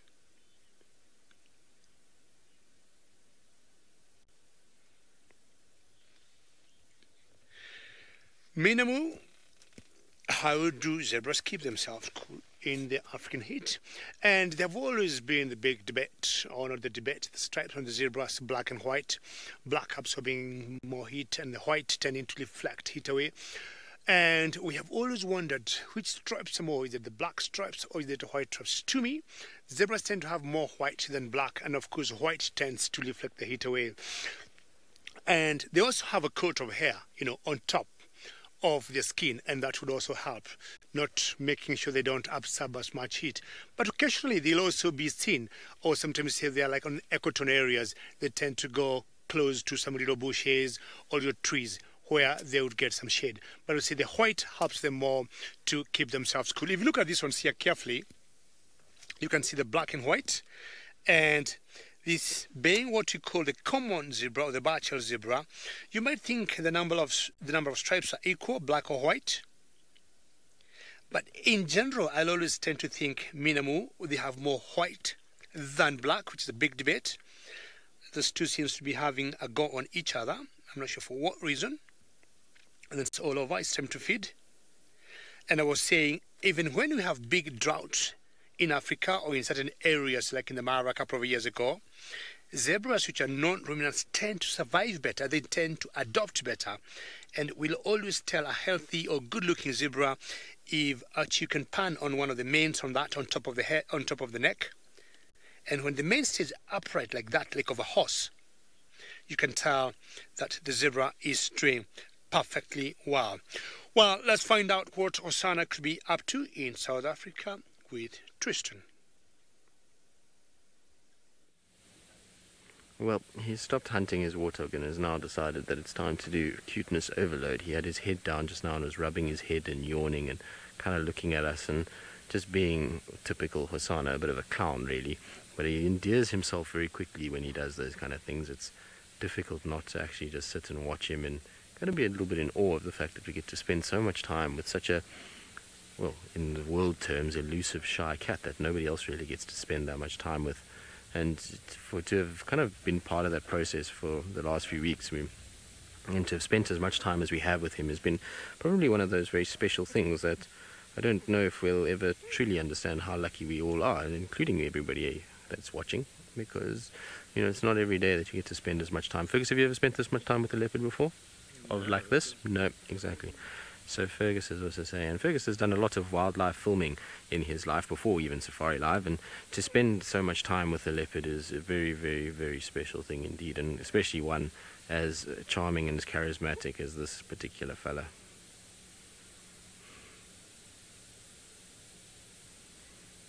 So Janet, it depends. Generally on average here in the Sabi Sands we're looking at two cubs.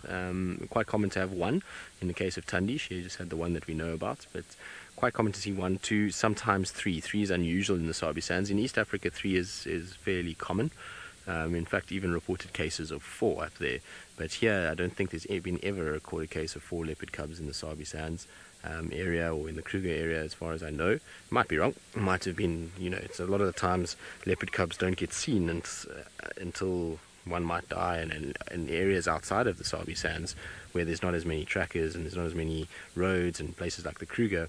We've discussed it many times that there's a lot of areas there that are so big that you won't actually see any sign of those leopards. Those leopards won't come across cars their entire life, and so those ones we never know how many cubs they really have. But the average for this particular section is 2, and it's a good case study to have because we have such a high density of leopard and we fringe the Kruger that it should theoretically carry and hold value going into the Kruger itself as well. So 2 is about an average. Like I say, sometimes 1.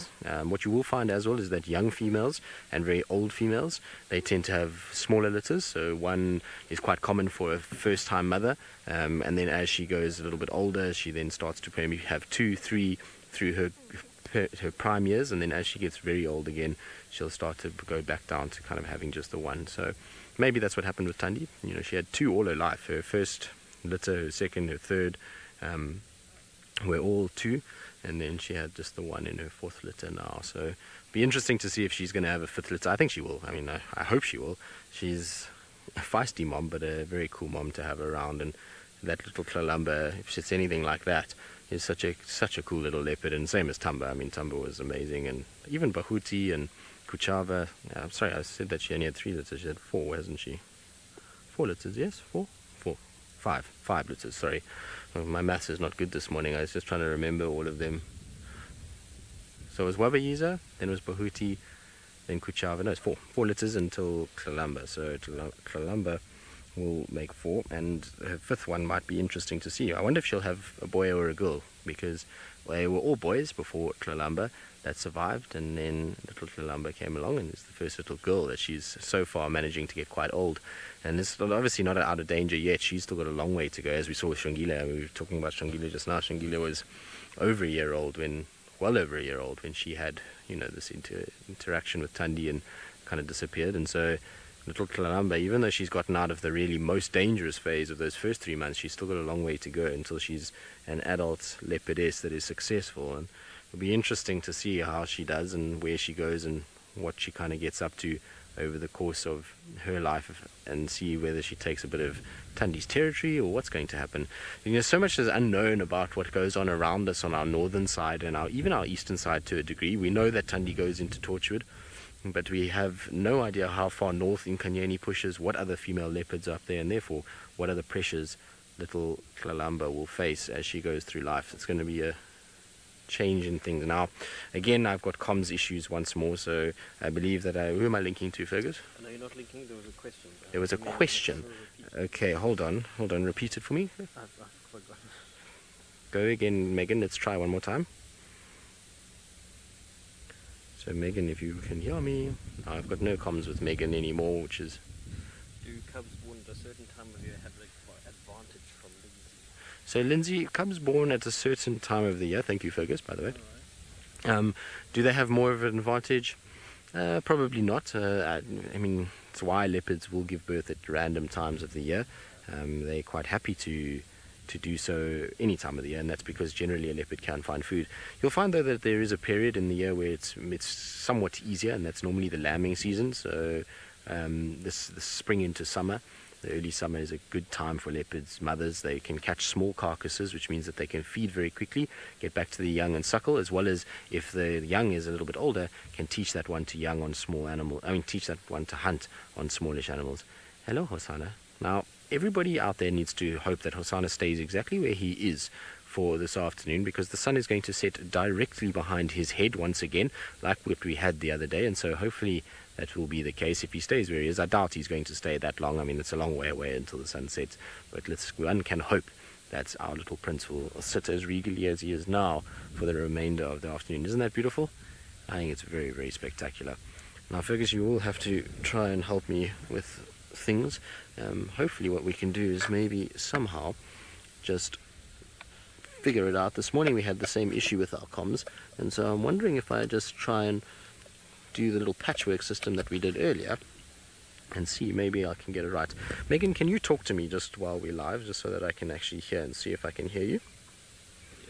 No, I'm not getting you, Megs. Right, now while I try and figure this out and try and fix what's going on, let's send you back across to Steve, who is just bumbling about. I am just driving at the moment. Oh, hang on. What is that high in the sky? We had some vultures this morning that had obviously followed up on an Nkuhuma kill.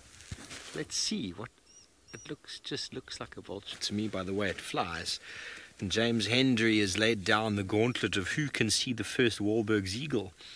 And that is definitely not a Wahlberg's eagle. Looks to me to be a white back. It's not the easiest. Oh, there's two of them. They're going into a kettle, a little thermal that is generating above, and they've probably spent the day sitting down there. The Nkuhumas had some kill down on our southern boundary. We're not sure what it was.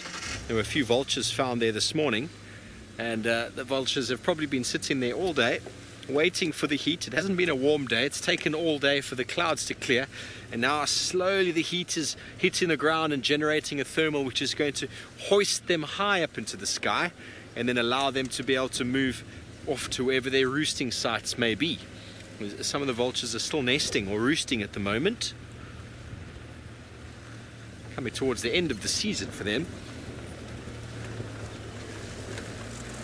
Cal6, you want to know what parrots we get here? Well, a very common parrot we get here is the brown-headed parrot. I don't think you get the grey-headed around here. Grey-headed's quite a special bird that you find up in Zimbabwe and further north and right up in the northern parts of Kruger. You get them there, and also the mayor's parrot occurs in and around there. I don't think the mayor's parrot has ever been here. They're beautiful little birds. They look just like parrots, as the name would imply. So you wouldn't mistake them for anything else. They're very pretty birds. We've actually got a couple nesting close to the dam cam. There's a little cavity in a tree there that they're using. I still haven't found the tree. I know that I've seen people on the dam cam showing it to us. And then every now and again I have a little, well, I forget to really have a look around the dam. There's so much going on around the dam these days that when you get there you forget to go and have a look at the hole in the tree. Well, there's a very camouflaged animal. We are still searching quite deliberately for any signs of Tingana, maybe even of Tundi. But as I was saying, after the rain, unless the animals have moved in the mud, the ground gets quite hard. It gets quite difficult. It'll take a couple of days of driving on these roads to soften them again and to get that sort of that soft texture up. Allow the tracks to be a little bit more easy to see. There's a beautiful nyala. We're always paying attention to the nyalas and the kudu and the birds, because when it's hard to track, well, these animals give us a very good idea of where they are.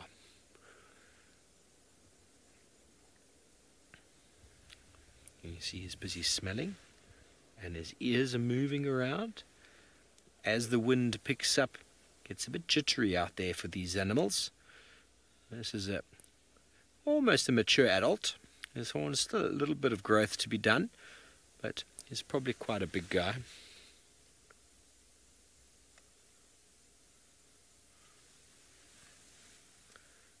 Beautiful. And he, like the impala, will be benefiting soon with a little flush that comes up from the vegetation, from the grass and any of the leaves. But we've had that little bit of rainfall. What the ground needs is a day or two of sunshine to bake it and to react and to cause the photosynthesis to start happening and the leaves to start pushing themselves out. And Nyala, being a mixed feeder, does far better this time of year than their cousin, the kudu, who are exclusively browsers. And I'm sure over the next few weeks we're going to be seeing some very skinny kudu. Very good. Kingside, they are very pretty. We've all had the debate about which, maybe we should do it again. Let's do a Twitter poll this afternoon, shall we? What is the most pretty antelope? The kudu bull or the nyala bull? Send through your tweets, Twitter. Nyala or kudu? One word. It's okay, well, we just quickly get a little look in the grass there, but we're going to be running away to the Masai Mara, leaving our steenbok here in the grass. Let's go to David and a gazelle. Well, from a steenbok, we got a Thomson gazelle. This is what we would call our steenboks in East Africa. And earlier I was talking of one of the fastest small antelopes in Africa, which was the Thomson gazelle. And now we got a what hog there? You got a pig there in the foreground. If you look carefully, that greyish animal that seems to be kneeling down, grazing, it is a pig, warthog. And you've seen the difference between the warthog and the Tommy. This one is, well, he is now flicking the tail, but you can look at the Tommy there. The tail is constant on the move. Well done, Archie. See that? Always on the move. But the pig is not much. As much, of course, the different species of animals, but that's one major difference from what you can see on the screen there. The Tommies keep moving, and the warthog is moving on the right, not flicking the tail at all. Maybe not, they're not very popular with the flies like the Thomson gazelles. And in the Mara where we are, so there's a vehicle way in the background there. This is the favorite food for the cheetahs. And that's a boy, and both boys and girls will have the horns. I don't know why that he is running there. And from the background there I can hear some bird knocking on a tree, and I would guess that would be a woodpecker, but that's way in the background. Time for a bit of a scratch. Hello there. Very fast small little guys. They look tiny, but they're very swift. And Megan is enjoying our springboks from East Africa.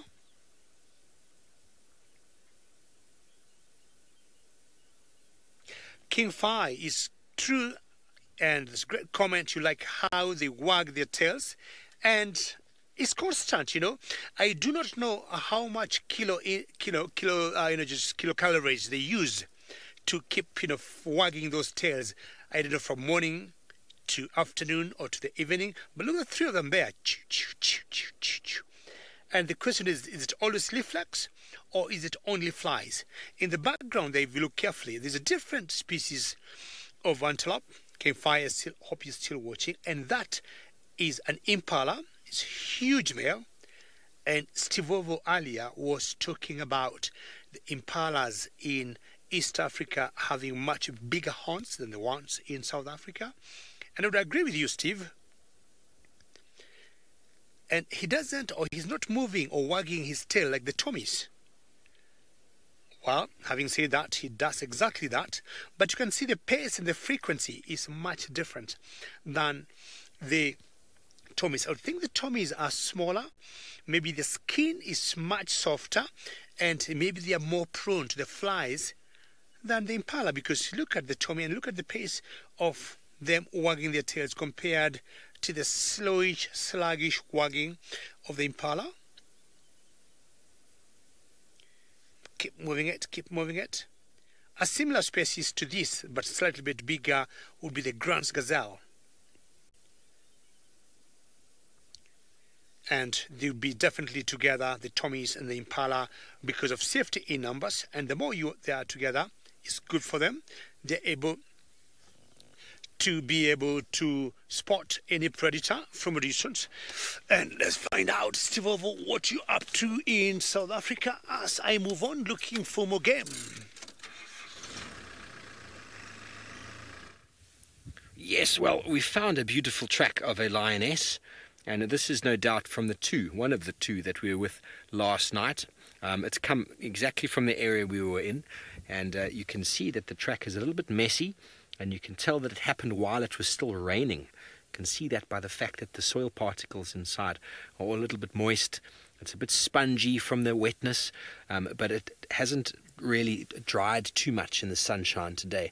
But what I wanted to show you is that now, because things are drying outside, that if Craig just tracks up from that, you'll see that because that's just a little sandy patch there, that's where the track is beautiful. But look at the conditions we have. The rest of the roads are hard and tough like that. No other tracks visible. So just when you get a little bit of a depression and a nice soft sort of sandy bit, will you get some tracks. So that's what happens this time of year. After we've had some rain, the tracks become very difficult to see. Every now and again you get just one, just like that. And that looks like that small lioness from last night that ended up joining the rest of the Unkuhumas with Tristan this morning, and her mum, I believe. I thought I was correct in saying that the adult female last night was the youngest one, but Tristan corrected me and said it was the ridge-nosed female, and that was in fact her daughter. And they moved off and hunted last night after we left them. We could tell by the fact that they had an enormous belly. And by the way they were moving, it seemed like they used the wind. Sorry, Megs, you said the quiz. Who is the ultimate winner of the quiz this afternoon? Okay, so the Nyala has been given the prize for the most pretty of the antelope between kudu and Nyala, and I must agree, I love kudu. I do love kudu, but I just like the size of the kudu. But the Nyala, the way he dances, the way they perform, those beautiful long orange socks, the white on the face, they're a very pretty animal. Very, very pretty. So I will agree, they are the prettier of the two, and the kudu are the bigger of the two. So you can't win both of them, can you? You can't be the biggest and the prettiest. Sometimes the pretty has to be smaller. But in the meantime, we're still going to be checking these areas for any signs of a cat or two. In the meantime, let's go to David, who's got himself a bird of prey. I know Steve Ovo is very good in tracking, but now I'll first give you a small little quiz and you tell me which the big bird is there. There's a big raptor there, big bird of prey, but if you look to the right, there's a smaller bird, and we've got a very interesting scenario here. The bird on the right is called fork-tailed drongo, and birds of this size, I personally respect the drongos. They're very small, but they're very, very courageous. So it's alone now, but if any other drongo will come and join this one here, you'll see them trying to mob the big bird of prey, which, as I said, I want you to look at that raptor carefully and you tell me, who do you think that is? To the right is the fork-tailed drongo, and initially there were two, and what they're trying to do is to intimidate this big bird of prey here to go away. You see what they're doing? Okay, see that? Okay, they keep trying to fly over it, they're trying to poke its eyes, they just try to irritate it. Look at that. Now there are three. He or she isn't moving, she isn't being intimidated, but I can tell you, drongos are very small birds, but I've known them to have lots of courage, and they're never scared by the size of of a raptor like this one here. Remember, I've posed that question to all of you nice viewers, #SafariLive. And please send through your answers. Nikita, you think it's a brown snake eagle? Keep trying. I'll get you to the answer. Look on the shape of the head, and most snake eagles will have rounded heads. But that's a good guess, Nikita. You said brown snake eagle. As usual, keep sending your answers. #SafariLive. But for the fact, we got the two there on the right, which are fork-tailed drongos, and they are making sure this raptor will go. So they'll stay there for a couple of seconds and then go for it. And I can tell you, they're not going to let go until she leaves that area. They've been known to go for the drongos, the big raptors. Ashley, you think about Leah. Maybe not, Ashley. Maybe not, but that's not a very bad guess, Ashley. It could be Bartley, but not quite. So we had a Bartley before. We had a brown snake eagle before. Maybe not those two. Keep trying, and I'm sure you have seen it. Keep going through your IDs, and I'm sure we might get the answer. As I'm getting some news, there could be something interesting there. I'll give you one more look on that raptor there, and then I'm sure we'll be getting the answer to know who that is. The Bartley, maybe not quite.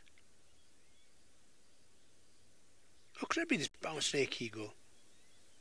You've got a Paul there. Keep trying. We've got a fork-tailed drongo there. I'll also get my far lookers to have one more quick look on it.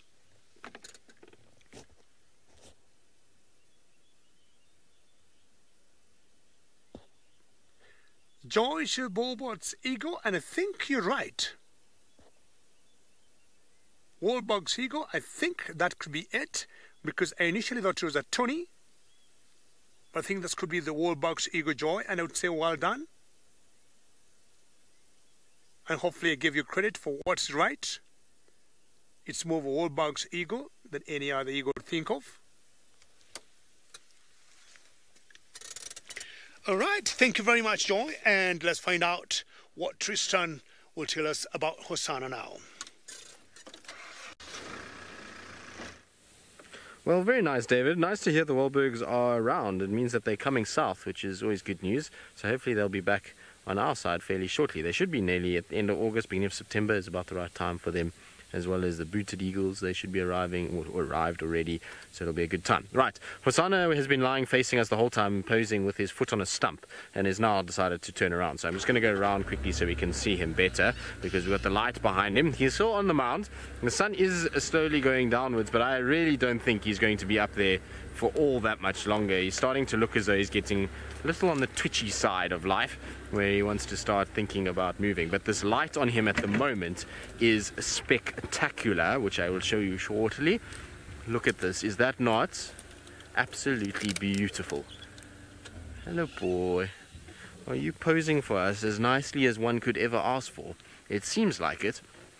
It seems like he's got this posing thing down pat. Whatever school he went to for posing, he's definitely doing a good job of it. He's really kind of gets it right. He gets onto these beautiful mounds from time to time and really does look fantastic when he's up on them. Catherine, he is so relaxed. We're so fortunate that we have a leopard like this. I mean, there's, like I say, many guides that spend a lot of their time working in a lot of different game reserves, that will never get to spend time with a leopard the way we get to spend with Hosanna. And so we are more than fortunate with what goes on with this cat, and the fact that we get to see him the way that we do. It really is a very, very, very special thing that we get to follow him as much as what we do. Right, now, I believe that our flare image looks very cool as he sits on top of the mound, as he graces us with his kind of beauty, and you can see how hot he is as well as how hot the termite mound is. It's pretty cool to actually see it the way that he's sitting up there, and you can see that there are parts of the termite mound, the exterior parts that are a little bit cold, but otherwise his rosette's very, very hot, and the termite mound very hot. The rest of the bush around him cold. So it gives you an idea of just how hot the termite mound is. It's kind of registering the same heat as him in the sun, which gives you a good indication of how warm they are in relation to the rest of the bush around them. I mean, there's not too much vegetation around him, but what vegetation there is you can hardly see when he's sitting like that. But Sana, what is a fly, boy? He's going to yawn, which is an indication that maybe, just maybe, Hosanna is going to start thinking about moving, which would not surprise me at all, given that he's been sitting on this mound for 10 minutes, or 20 minutes, should I say. He is not the most chilled cat when it comes to afternoon activities, and so he's got places to be, things to see, things to hunt, go to look at, and so I wouldn't be surprised if that's why he's contemplating going on a bit of a walkabout now. Oh, is that not ridiculously beautiful? Hosanna, are you adorning all your fans, boy? Looks like it. Just kind of peering over his shoulder at the moment, listening to some francolins that are alarm calling behind us. Now, I don't think they're alarm calling at him.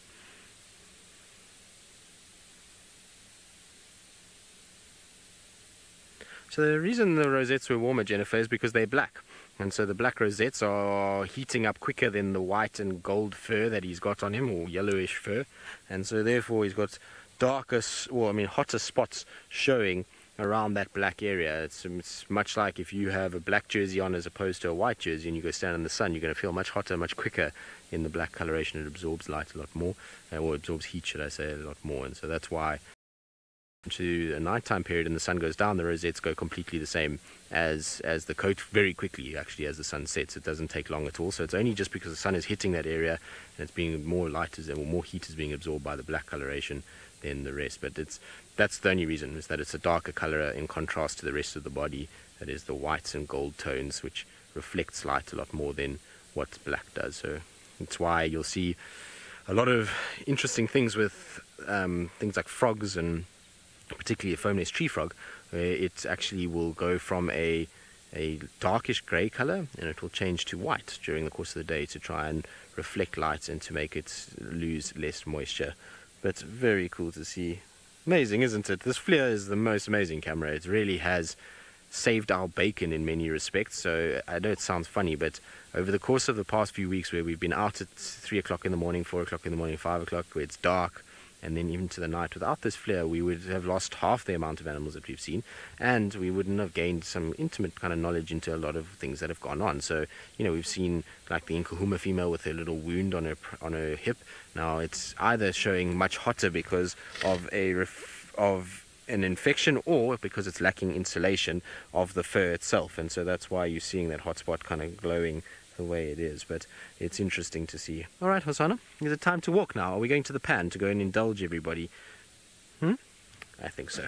Right, that's my head. Let's get that out the way. Now, Megan, I hope that while we drive, we're going to keep comms, because it's my little earpiece thingy where it plugs in that's a bit dodgy, and so if it wiggles too much, then I lose comms. But it will be interesting to see how we drive, if it stays okay. I've tried to tape it and make a good kind of thing. But anyway, while we carry on with our cat, it sounds like David in the Masai Mara, well, he's found his cats for the afternoon. Well, from one predator to more or many predators in the Mara Triangle. And we've got a couple of lions here. You can see that one panting there through the grass. And this pride is what we call the marsh pride. This is the marsh pride where we are. I've counted about 5 of the marsh pride. And I think depending on the age or the size of the lion, you can see that panting compared to the one we saw before. Actually, it's the one we saw earlier. You see the difference in panting. One is much faster than the other. Could it be difference in age? Difference in size? Having different amount of food in the tummy? One is like up, down, up, down. See that one there? And then actually if you go to the left, you see that one? You see that one? That's a little much faster panting than the other one. And again, sorry, you might hear some noise in the background of another car just moving, coming to enjoy. This is much slower. It's like this kind of breathing is between, or panting is between the two there. Like I've got a scar there. I think I saw a scar on that back right leg. And things will happen sometimes when they claw each other. You get females, fighting amongst themselves. So that happens once in a while. Or it could be teething. Even great lions are so cool. And when you see them in such an area, in the grass, having eaten, and they're just laying there and blending in so well, I would say yes. Who would not want to see lions in such a place? And I've always said, any day I see lions is a beautiful day, is a great day. They're just laying down here, of course, because of the heat of the day, and as it cools off, they might be moving. But this marsh pride is always very big, over 10 of them. Here I've counted about 5, and we tend to think maybe another 5 would be not very far from here. And if we are lucky, we might see the coalition of the boys or the males that's always coming around to mate with these females here. If you go back to the lions, Archie, that we call the triangle boys. Sorry about my head there. My friends told me about this marsh pride laying down here. Otherwise, it's very easy just to drive and miss them when they're flat down in the grass there. The wind is picking up. You can see the grass being blown by the wind there. Should be another car just passing not very far from me. Also enjoying the beauty of the lions. And again, as I said, this was the tail flicking up of the marsh pride. Sometimes as guys you get frustrated when you look for lions and you miss them, but sometimes if you see a tail flick up like that, you know there could be something. Steve, let us know. I'm going to try and reposition so they could see them better in a different way, but Steve got something for us. Yes, we do. We have found a beautiful bird down in the Umlawati drainage system. I wonder how many of the viewers out there have got their bird books with them today and are willing to try and identify this bird for me. It's a very pretty bird. You can see him there. The red beak, the whitish sort of chest.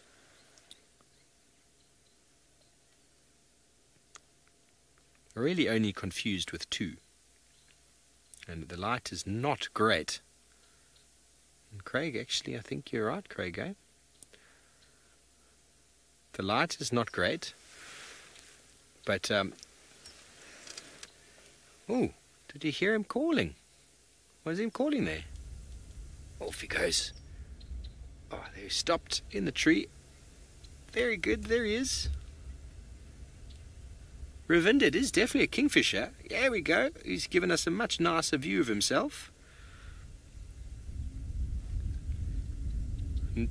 Ravinder, definitely not a malachite. Definitely not a malachite kingfisher. Malachite is completely blue. Brown, Sushan, you reckon a brown-hooded kingfisher? That was my original thought, and I'm still thinking it is, but by the fact that there's a bit more sort of brown on the lower belly, I'm actually going to go with almost a grey-headed. He's got a brown on the belly. It's not the most, he should have a bit more streaking on the chest if it is a brown-hooded kingfisher. But the light, you see, the light is showing he's got that collar there on his neck, which is obviously normally something you see with the brown-hooded. But it's very interesting because I've got a few pictures here that show a grey-headed looking very similar. So very hard to actually ascertain right now. We need to get another view of him. but we could hear him calling before. So let's see if we can play this call into my microphone. Definitely didn't sound like a brown-hooded kingfisher call.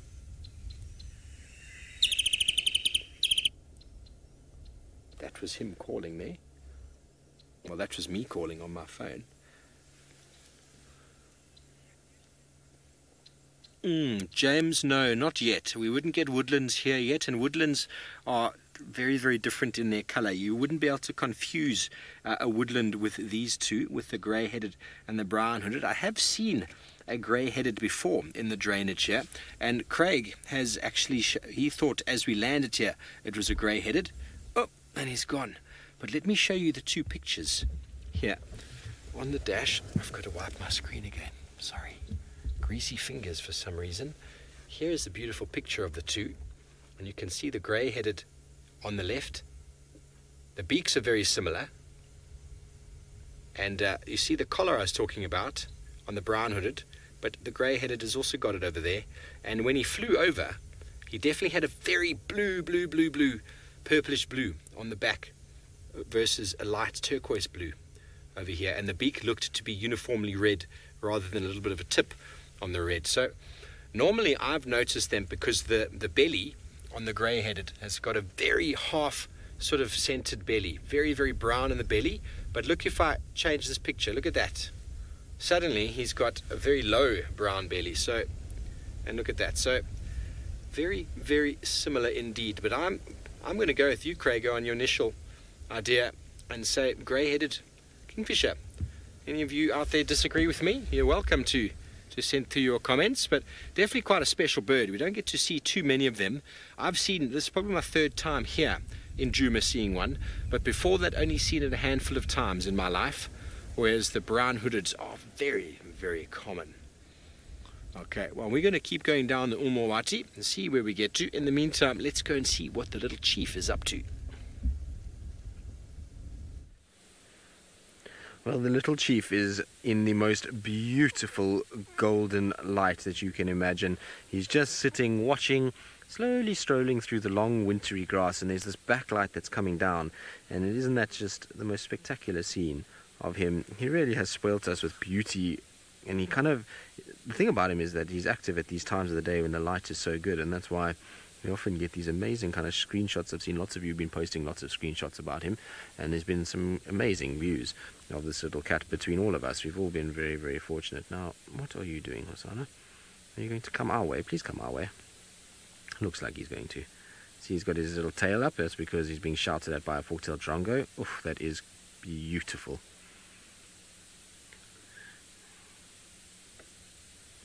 Petru, you never know. It's obviously a very difficult thing to 100% say yes or no. Yes, there will be. I suppose there will be a bit of a change in his personality and his behaviour as he becomes more dominant. He's obviously going to have to do a lot more work into be able to. Wait, he's going to come this way. Let's just reverse back so we don't block his path, so that he can go where he wants to go. Sorry, boy. I didn't know which way you wanted to go. More? Okay. I can go more. So, you know, he's going to have to become a dominant male, which means that he's going to have to, you know, at some point defend his territory, which means he can't be as nice to other leopards as he is. He's also, you know, mating is going to change that whole thing, testosterone.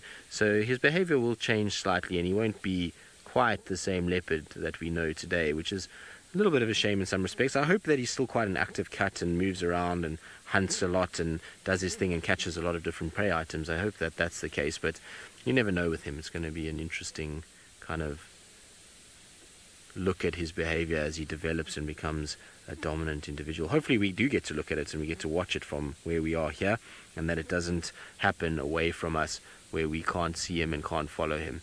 Now, Hosanna, do you really have to go there? Yes, I do have to go there. Okay. Well, it's going to be a very difficult time to follow him through where he's heading. That is not an easy place that he is going at all. So we're going to try and kind of figure it out. Now, a lot of you might remember a sighting of Tumba under that very, very tree. We had an epic sighting of Tumba the one day sitting right there. Now, I'm going to try and catch up with him, because once he goes in here, if I don't stay with him, we're going to lose him very quickly. So while I do that and try and keep up with the little chief as he takes us on a walkabout for the afternoon. Let's send you back across to David, who is just bumbling about. What a beautiful world they got now. The temperatures have gone down and we have magnificent light. And I'm trying to imagine every cat I've seen today, well, not many cats, just the lions. It will be time for them now to rise and shine. And I also got some wind also. Someone might have spotted the triangle boys. I was talking about the marsh pride earlier. And in this particular area we have the Mara Triangle. It has different prides of lions. The marsh pride is one of them. There's another pride called the breakaway marsh pride. We got the Olololo marsh pride. There's another pride called the Mogoro pride. And what I'm thinking, what I'm saying, there's a particular females that we call the triangle boys that will always mate with these different sets of prides of lions. So if we are lucky, we might be driving in that direction and we might be able to see the coalition of the triangle boys. There's a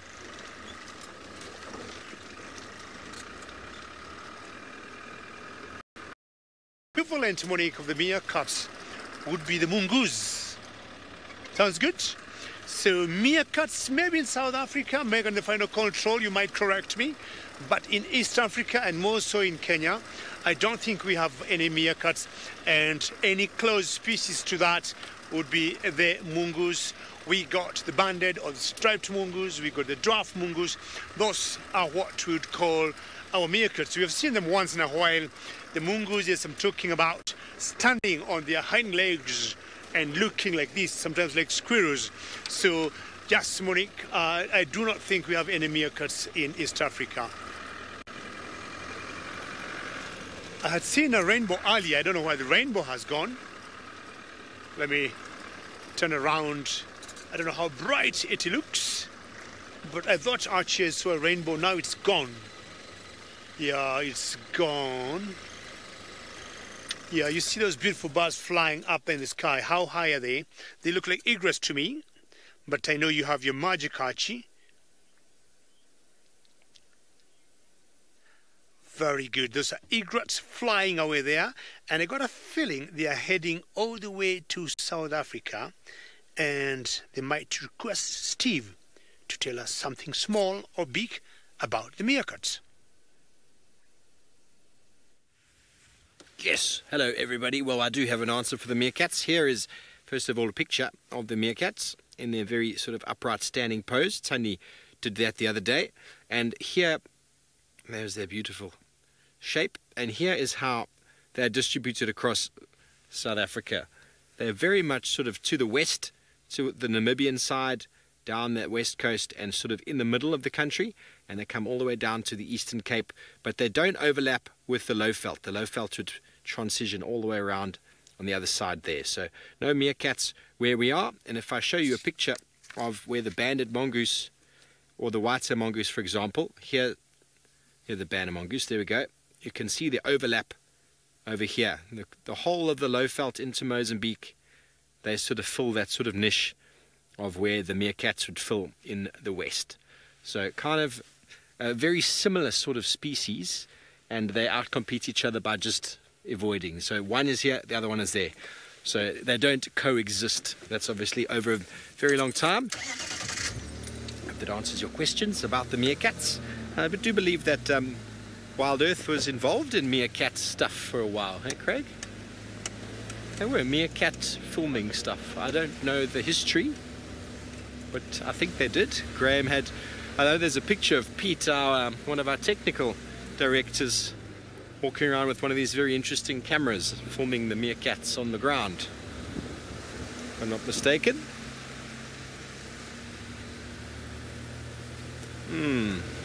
I don't know if it was Meerkat Manor who produced Meerkat Manor. Could it have been Graham? I'm sure someone out there knows. Okay. Hello, zebras.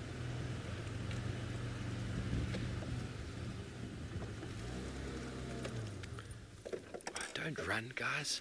They're a little bit skittish because we're on our fire break right now, our southern fire break. And this morning, when Seb and I set up the drone for our night tracking and our search and ID with a thermal imaging camera, we heard lions roaring from the south. And we were very excited to try and find out who they were. And so we came flying all the way down to pretty much where we are now.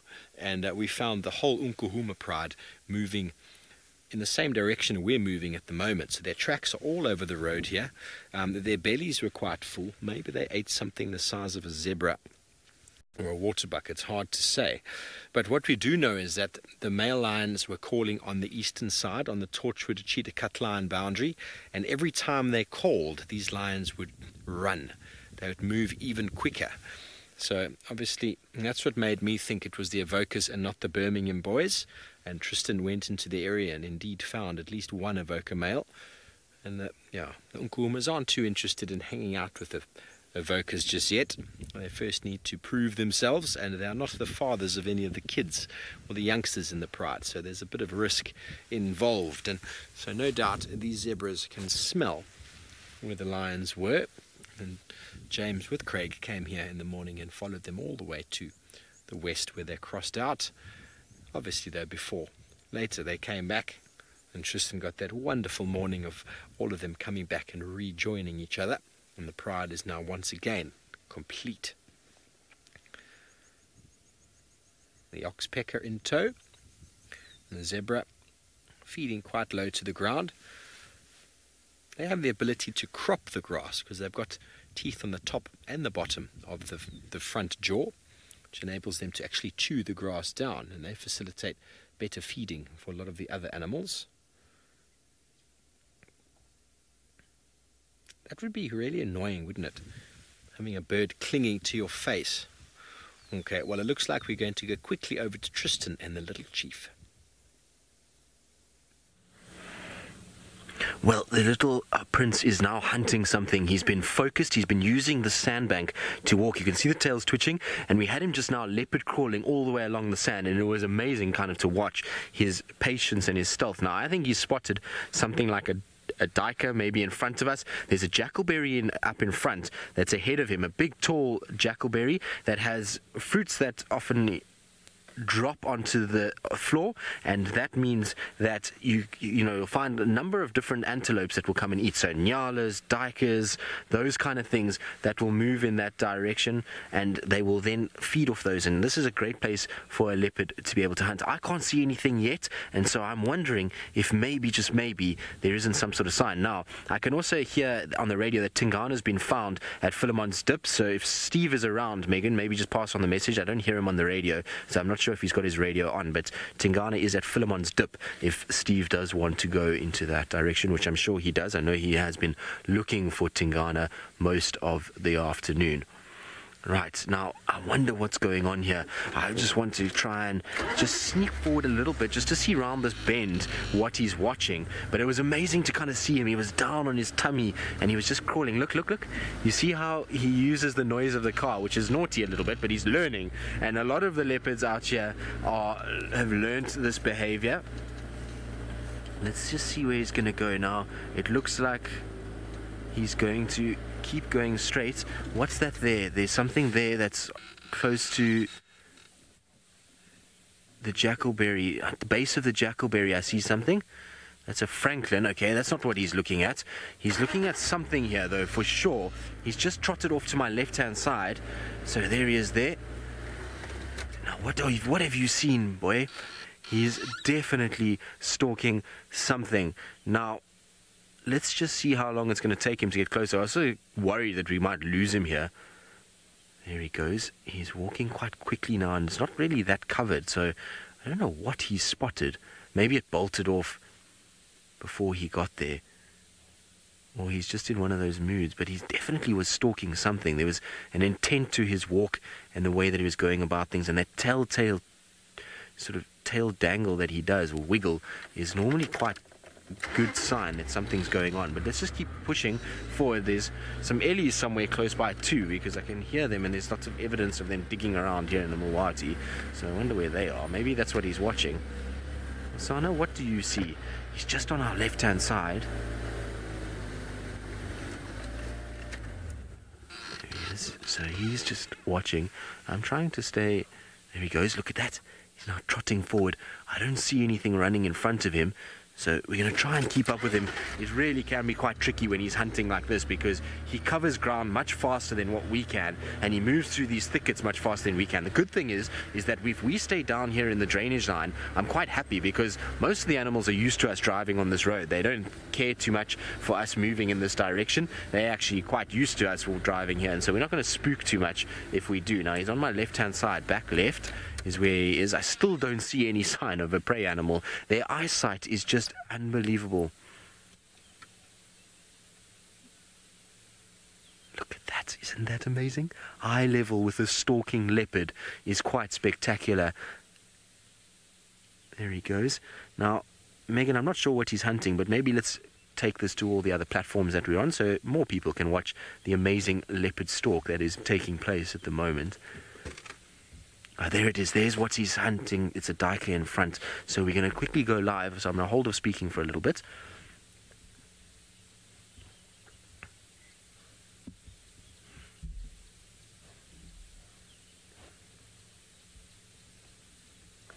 Well, good afternoon, everybody, and welcome to this live broadcast from Africa. At the moment, what you're looking at is a whole bunch of grass and leaves, but hidden inside there is a male leopard that is busy hunting. What he's doing is he's stalking along very slowly. There's a prey animal straight in front of us that he's busy trying to get closer to, and it takes all of his guile and his agility to try and sneak through these thickets and try and then ambush this animal. The animal, like I say, is just sitting right in the middle of a riverbed, a dry riverbed, and it is the perfect place for a leopard to be able to try and stalk forward. Now, I don't see him there. I wonder if he's still kind of coming forward. He was creeping slowly. The duiker in front hasn't really seen anything. Now it's just run off, so I wonder if he's going to move a little bit. We're going to try and just catch up with that in case he's run off. Now, my name is Tristan, and on camera I've got Ferg, and we are coming to you live, which means that you can interact with us, and you can do so by posting questions or comments in the comment section below. There he is. Look, he's just stalking, so he's nice and low to the ground. Look, you see him there? So there he is. Now look at that camouflage. Isn't that amazing? He's just sneaking through the thickets and staying as low as possible so as not to give himself away. It's very cool to witness when you watch leopards move like this. I'm going to try and just get a little bit further forward. You can see the sun is slowly setting as well, which is a good time. There he is. He's straight in that gap, which is nice. So there he is going to try and get low. Look at his head that's down. Now this is a very kind of good, unique view of a leopard hunting, because generally you look down on them a little bit, but we are eye level with him as he's going, and watch how he's going to place his paws slowly and delicately, making sure that he's not making too much noise, and he's watching, trying to calculate where's this duiker going to move. Is it going to go left? Is it going to go right? And try and get himself into a place where he can ambush it. Now, a leopard is not fast like a cheetah that can run incredibly quickly. It needs to position itself that the duiker comes very, very close, and it can then grab it from there. So they try and get into a pathway of that duiker, and then they sit and wait. And as it comes closer, they'll then try and use that incredible turn of speed and burst out and catch the animal unawares. So he is a very good duiker hunter. He's been hunting a lot of late, and so he's looking around now. I wonder if that duiker didn't bound off a little bit further than he initially thought, because he's popped up quite high now, and generally when a leopard is very close, it stays as low as possible so as not to be seen. Giselle, you say, wow, how beautiful. Well, they are one of the most beautiful animals. In fact, my favorite animal that we have out here. Their coats are incredibly pretty. And so it is a beautiful scene to kind of watch this leopard ghosting through these thickets. Sun is setting in the background. It's the perfect time of day for a leopard to be on the hunt. Look at that. And you see how well his camouflage works. That broken patterned outline just makes him blend in very well. Now, Alban, no, our noise is not disturbing him. This particular leopard has grown up around cars and around people talking, and so he doesn't really focus on us at all. What we need to do is just try and keep our voices down so that we don't disturb his hunt too much, and it's why we kind of stay back a little bit and allow him to walk in the direction that he wants to go, and also not try to get too close to his prey animal. Now, the last time I saw the prey animal that he was hunting was just kind of coming from this section here, and it just bounded up onto the top. So it went in the direction of where he is. I just want to go a little bit further. There it goes, there it goes. It just ran across. Now, hopefully, I think he missed, unfortunately. Now, you know, his success rate, well, the success rate of leopards is better than sometimes lion and cheetah, but still not great. So they only could kill about 30% of the animals that they actually hunt. But that duiker, I think, saw him and ran because it just burst through here. Now, I don't know where he's gone. He might have chased it. I've lost him now. But he should be somewhere here. Normally with a leopard, when they miss, they stop straight away and they watch where that duiker maybe went. I think let's just go back again a little bit. There's a little gully here that he might have been in, and that's where he could have maybe missed. I didn't see him cross onto this side. Now, he would have, if he was right behind the duiker, would have crossed this riverbed, which he hasn't. So I think he must still be sitting somewhere close by, and maybe he just... There he is. So he's popped his head up now. A little bit more. Forward. Okay. So we got to go forward. Fergus is telling me. There we go. So he's just watching where that duiker ran. I don't think he's got much of a chance now. The duiker has sensed that there is a leopard around and is very wary. It went bolting, and so I think it saw him and has now run off, unfortunately. They are very, very aware animals, and they often do pick up leopards long before a leopard actually can get too close. Anyway, it was an amazing thing to watch. Hopefully you all enjoyed it. If he does continue to hunt, we will surely go live once again, but hopefully we'll see you all another time sometime soon.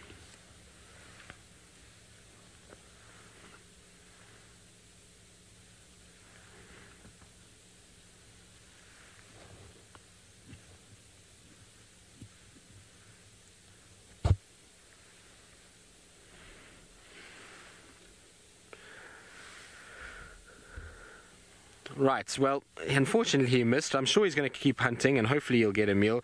In the meantime, let's send you across to Steve, who sounds like he's caught up with Tingana. Yes, well, here he is, the Duke of Djuma himself. Moving in a northerly direction, just like his son. There must be some nice wind that he is following. I don't know how we're going to follow him now. Okay, well, let's go back. Oh, see that owl? That. Spotted eagle owl. Just startled him out of the bush here. How beautiful is that? Okay, well, we're going to have to keep up with the Duke though, so sorry that I'm moving off. He has gone into very interesting drainage. You're going to have to try and find an access. I don't know if you've seen an access here before, Craig, eh?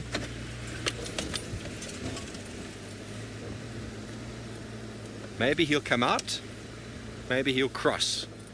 If we can find an area to cross, then we will take it. There he is over there. Okay, I think it narrows a little bit. This is a, sorry about the bumps, Craigo. This is a bit of a drainage depression that Tundi really enjoyed frequenting with little Tlalamba. We spent a lot of time with her just down there. Got some amazing shots. I think we might have some access just here. There he is, right in front of us.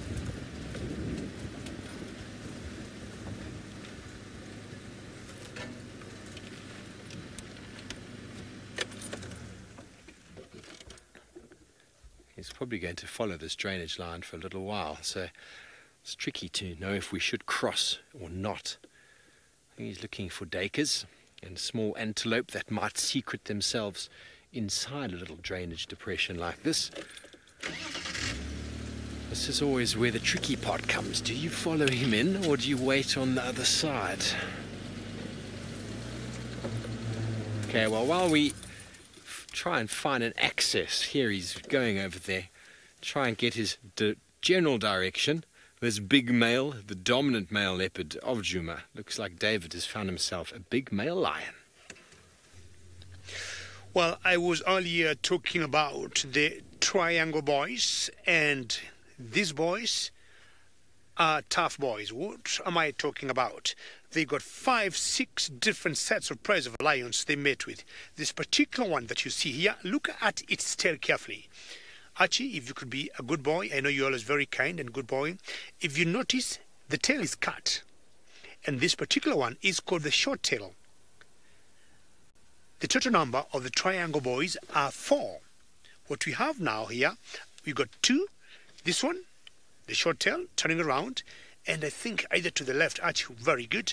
And this is called the fang. I do not know where the other two are, but they are always four. It's always a coalition of four strong males, and they have been in charge and ruling this territory for a long time. They have dealt with any other coalition of males in like minutes. You can tell they're strong men, lots of flies on them. All those black spots you see there are flies, very good actually. And as you can see, the wind picking up, but the wind is not strong enough to blow the flies away. But you can see the mohawk and the mane being blown by the wind together with the grass, not panting as much like the females we saw earlier, as much as the males tend to be bigger and stockier and heavier than the females.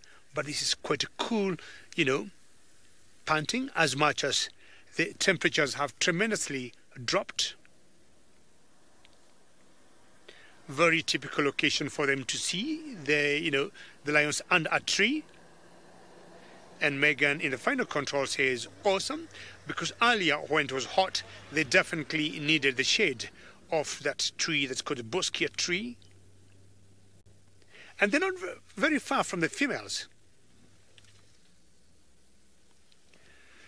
Nikita, how are you? And you would want to, the Scarface is still around. Yes, the last I heard of Scarface was about, about a week ago, Nikita. I heard about Scarface, and apparently he was mating, and he had two females with him.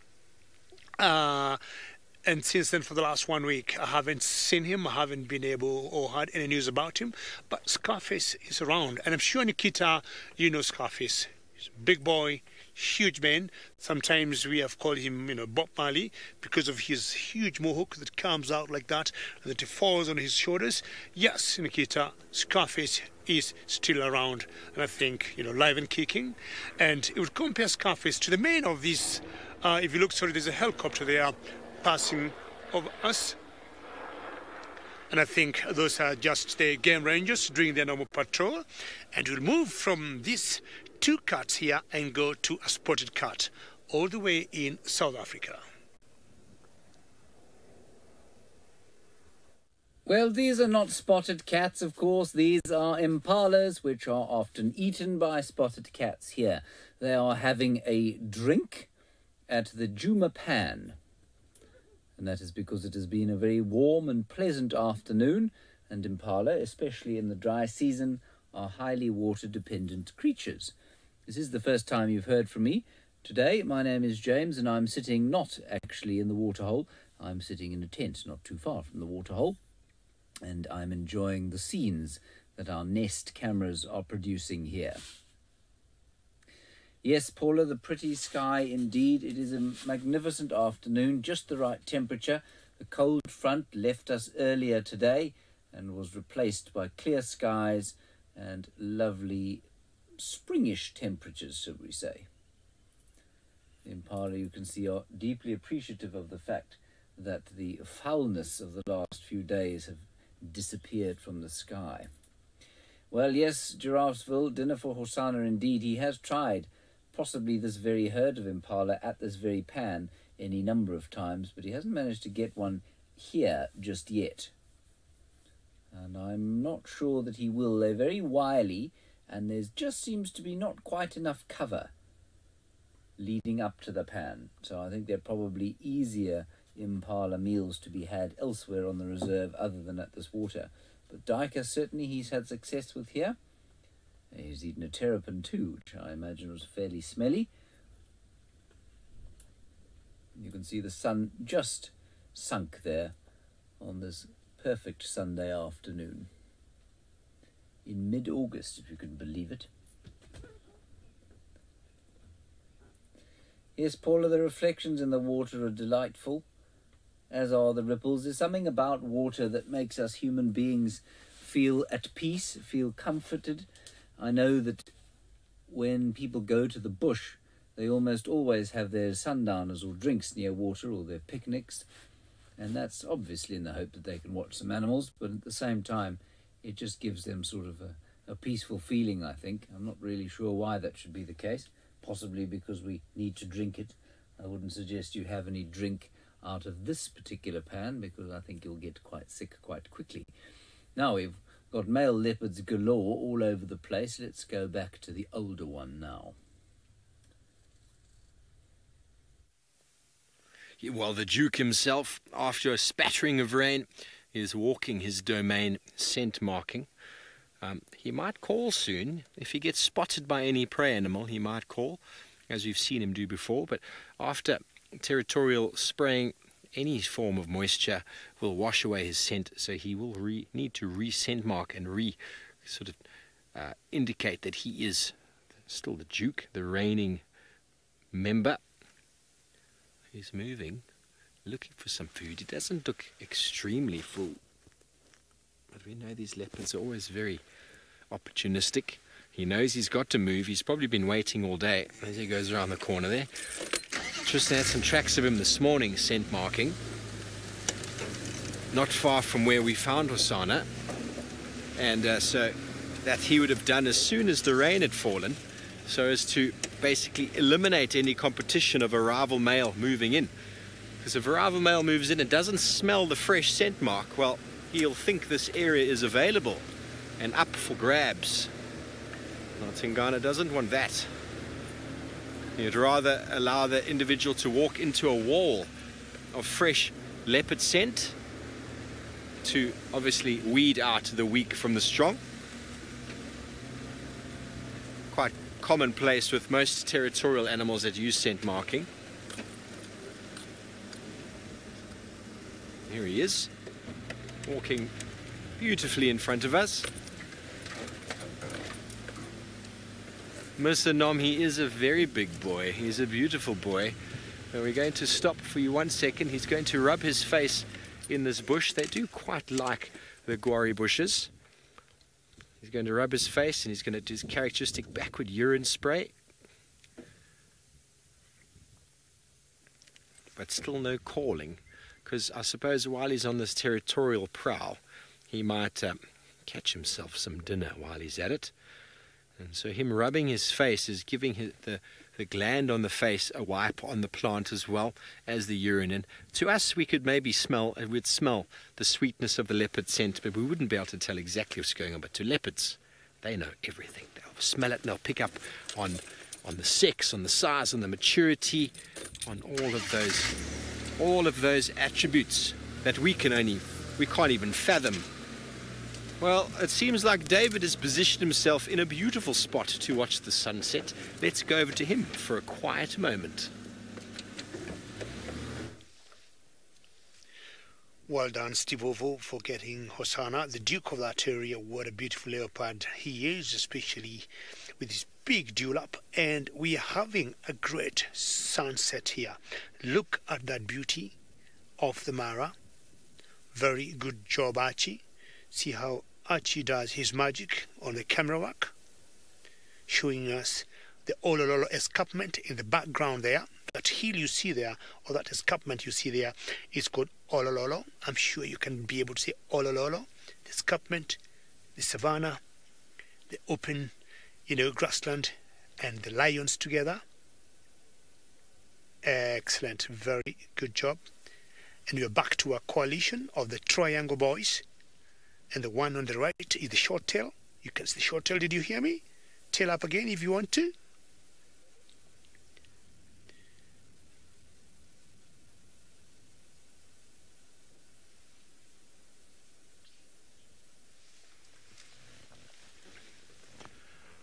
Joy, I like the way you're phrasing your question, because it's true.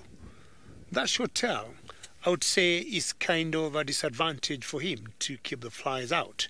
It's just like having an elephant with some short trunk.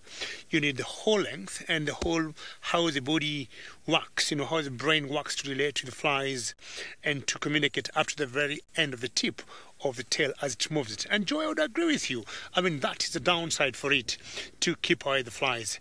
If he was a cheetah, I would say it could even be more of a disadvantage because cheetahs will use their tail sometimes as a rudder, but luckily lions do not do that. But I agree with you, Joy, totally, that that's a bigger disadvantage for, for the short tail to use his tail to flick away the flies. Look at the amount of flies, Joy, he got on his body. My guess is if I was a short tail, is just to roll over and maybe crush or kill as many as he can. See what he's doing, Joy? Do you see that? And I'm not sure that is of much help. But being a leaf flex, feeling that that's what it's meant to do, whether the flies go or not, he just keeps flicking the tail. I'm not sure in my next life I'd want to be a lion and just stay there and enjoy life, not wondering what could happen to me. Well done, short tail. What do you want to do now? Turn around? Or just toss? Oh no. Yeah, I feel sorry for short tail because of that. I don't know how much flies he gets out of his body by doing that. And funny enough, the one on the left, the fang, Archie, doesn't have as many flies. I don't know how I would be able to explain this. Yeah, Joy, if you look, the other nice viewers, if you look on these two abdomens of these two boys here, one, the short tail, has more flies than the fang lion.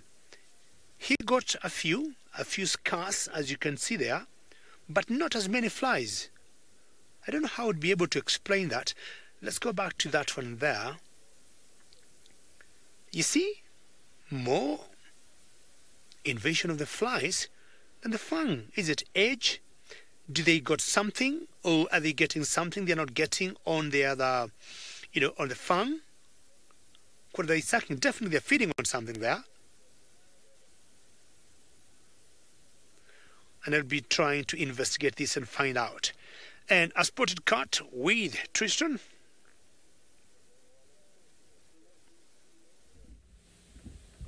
Well, we are still with Hosane, but he is going to go, unfortunately, where a vehicle can't go if he carries on his course now. He's mobile kind of in a northwesterly direction now into the drainage line of Ingwe Alley, which is normally can kind of pass through in places, but where he's gone is, I'm afraid, impenetrable.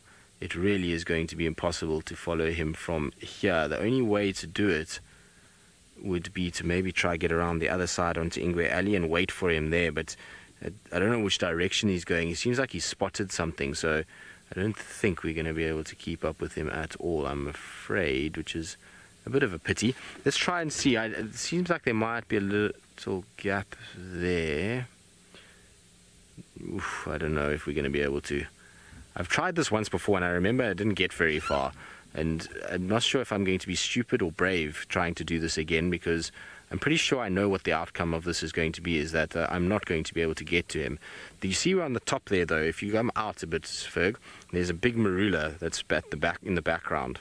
So there you see it. Now that's where Ingwe Alley Road runs, so it's not too far. So I think let's rather go that way than trying to crash through here. I don't think we're going to get this right. Like I say, I remember that this will just be stupidity rather than bravery to do this, because we're just not going to get anywhere.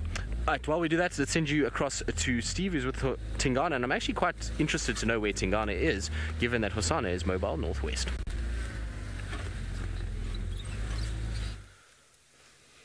Yes, well, he's gone a lot more west than he was initially going. Just, we're now on Rebecca's Road after getting through that very interesting drainage. He's now moving sort of west towards Zoe's, I think anyway, from my recollection of the road. We've just popped out in it, but I think we're coming up towards the sort of Rebecca's and Zoe's junction. But he's walking in the road now, thankfully. We've had to do some interesting sideways, well, not sideways, but interesting up and down passaging. Passaging, is that even a word? But now he's walking beautifully in the road. He still hasn't called, but he's been scent marking deliberately as he goes. Yes, we're exactly where I thought we were. Exactly where I thought we were. There's a big junction here with this is Rebecca's and there's Zoe's Road, and that road over there goes all the way to the west, an area where the Unkuhumas are normally quite busy. Tingana, there's impalas just over there, Osana. Okay, well, there are impala just ahead of us here, through the thickets on the right and on the left. Grace, you want to know if Hosanna will take over from Tingana? You know, it's not normally what happens, Grace. What normally happens is a male leopard gets pushed away from his natal area and he moves off to go and get stronger and eventually breed far away from his sort of genetic line, okay? Well, he spotted those impala. This could be very exciting. It's quite a nice area with regards to being able to keep up with him. It might be worth inviting a few more viewers, Megs. There's two small herds of impala, one on the right and one on the left. And he's going very low. He's not being very stealthy at the moment. But cats like to use the roads to mask their scent with regards to the footfalls. But he doesn't seem to be too bothered. Let's give it a moment and see if those impala spot him. There we go.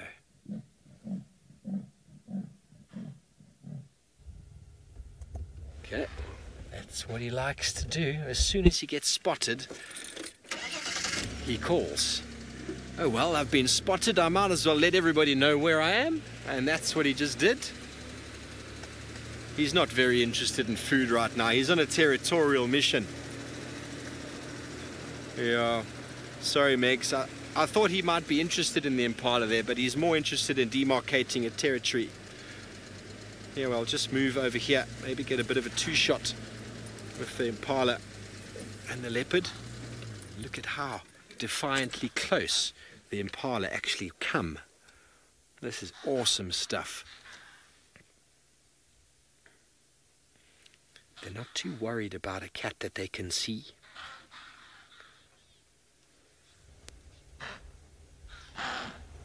That very high-pitched nasal alarm call of an impala. Not to be confused with the rutting call. The rutting call's a bit more drawn out. This one is a whole lot of animals shouting at the same time. And look how he defiantly just walks. He doesn't care. This is his spot. Excuse me 1 second while we just talk on the radio. Best approach. Okay, Tristan is dealing with that. Someone was looking for us and this leopard. Tristan has managed to talk to him before we have, so that's great.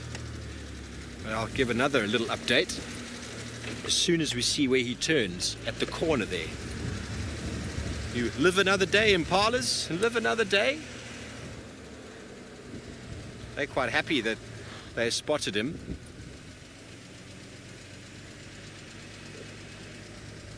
They'll even follow him until they can't see him anymore. They'll keep moving and keep moving. Which way are you going to go, my boy? I think he's going to turn right there. Yes, he is. Zephyr, that's exactly it. The confidence that he exudes is incredible. He's still showing it. He's given up the limp that he had.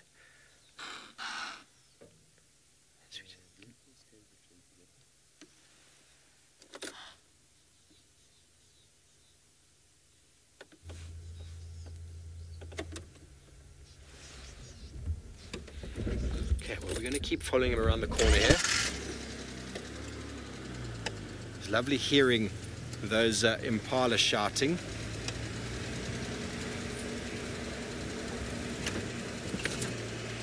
Just going to change out of low range. Give me 1 second. Here he walks. So let me just give an update. Our station Tingana is now mobile directly along Zoe's Road towards quarantine area. One station on lock.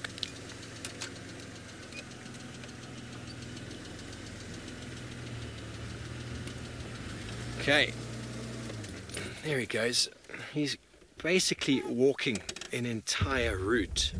He's going to walk an entire route. He's done it many times before.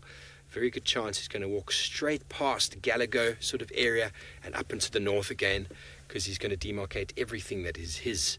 So a lot of the viewers love the sawing sound. It is one of the nicest sounds in the African wilderness to hear, a sawing. I love hearing it when I wake up in the morning, or hearing it when I just out any time in the day really. Hang on a second.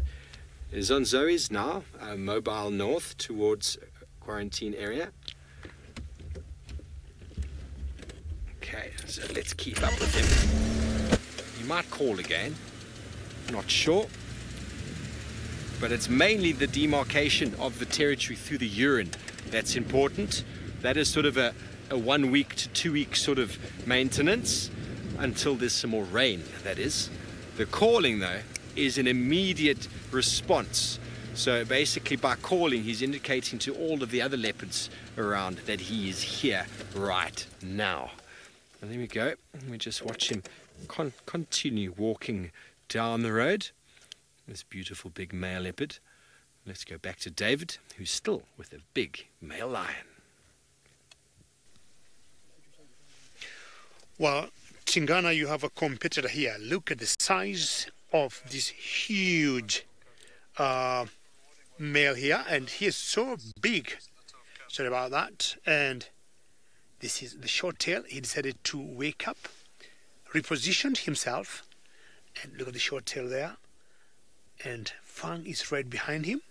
And if you look at both of them, you can see there's a huge difference on their mane. Short tail got a bigger mane and much darker in color compared to Fang. I want you viewers to tell me between the two, the faces, if you don't put into account on the mane, which one looks, oh, it's a big yawn. Which one looks ferocious or which one looks friendly. I don't know what you think of that look on that face. Jambo Fang, how are you doing?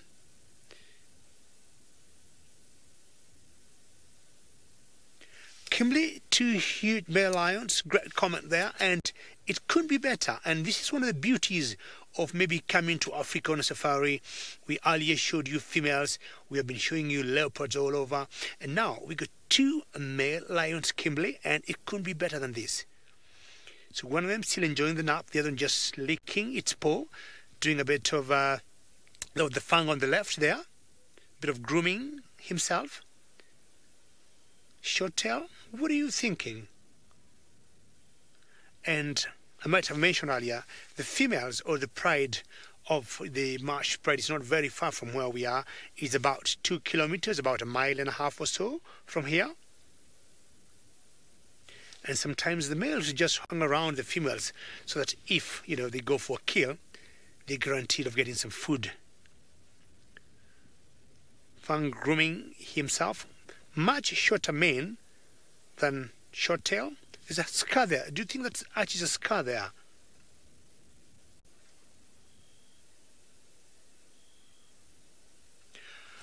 Holly, I will tell you for a fact, I have no idea what might have happened to its tail, because since it came to the Mara, I found it, that way, and there could be all the theories, It could have been bitten by another male. It could have been born like that. But Holly, forgive me, because I do not have a good answer for you. I might find out, maybe ask from my senior guides, James Henry, or maybe Brent, who may know for a fact what might have happened to the tail. We'll only guess, as I'm saying, give some theories. If you go back to that tail, born like that, could have been a defect, could have been sickness, could have been bitten by another male. Males, they fight, over territories when they're taking over, for example, the coalitions, when they're overthrowing another coalition. So the Triangle Boys, as I said earlier, they have been doing very well. So, Holly, I will not know for a fact what might have happened to its tail. Not very many lions have seen this. We have another female around here of a different sort of pride that is called the sausage pride, where one of the females has like a kinky tail. So all these things we have always seen out here in the bush, and Steve will be telling us something in South Africa. Yes, well, we have switched over to the infrared spectrum, the infrared light. And here is the Duke. He's just done some scent marking, and maybe he needed a little bit more of maybe number 2 at the same time. We managed to get around him, and he should come wandering down the road towards us. Hang on 1 second. He is still on the road, still mobile north. Okay, so that's just another landowner coming to join us. Should have another vehicle in the sighting shortly. I don't hear it yet though. That beautiful big neck of his.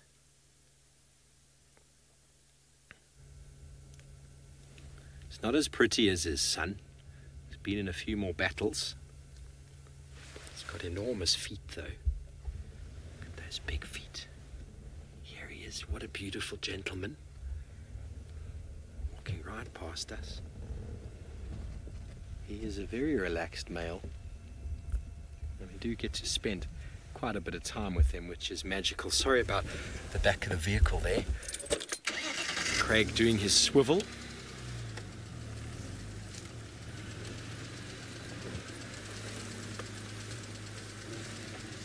Let's just turn around. He's going to, you can tell by the way that the cat is moving. Catherine is looking really, really good. That limp that he had is completely gone, which is nice. Okay, so we have a vehicle joining us in a moment as Tingana continues on his patrol. You can tell by the fact that he's using the road and scent marking as he goes that he indeed is using it to cover more distance. It's much quicker, just like us driving on the road. I'm just going to let this vehicle know that he's coming up. Yeah, we're about 80 meters from you. If you just want to pull over on the side of the road there, and he should walk past you in a few moments. We don't want to block him, obviously. Pull off the road so that the leopard can walk past. Don't want to block his route.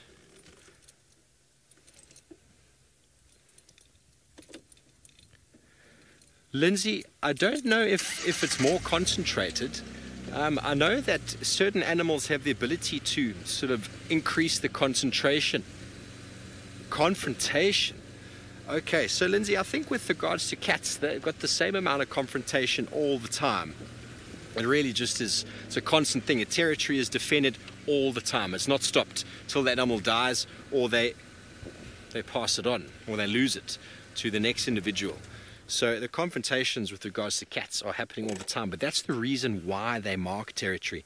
The marking of territory actually limits the confrontation potential. If they didn't have a territory marking, then every time they saw a leopard, they would just fight. There'd be no indicator to say occupancy. It would just be a constant battle all the time. So by using the energy to demarcate, you're indicating to others that you're there, you're strong, you're willing to fight. So there's the other vehicle. We're going to see if we can catch up with him. Always very exciting.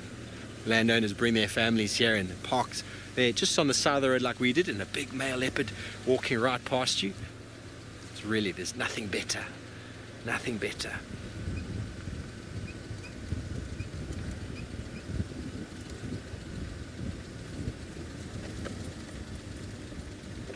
Okay, he's inviting me to go first.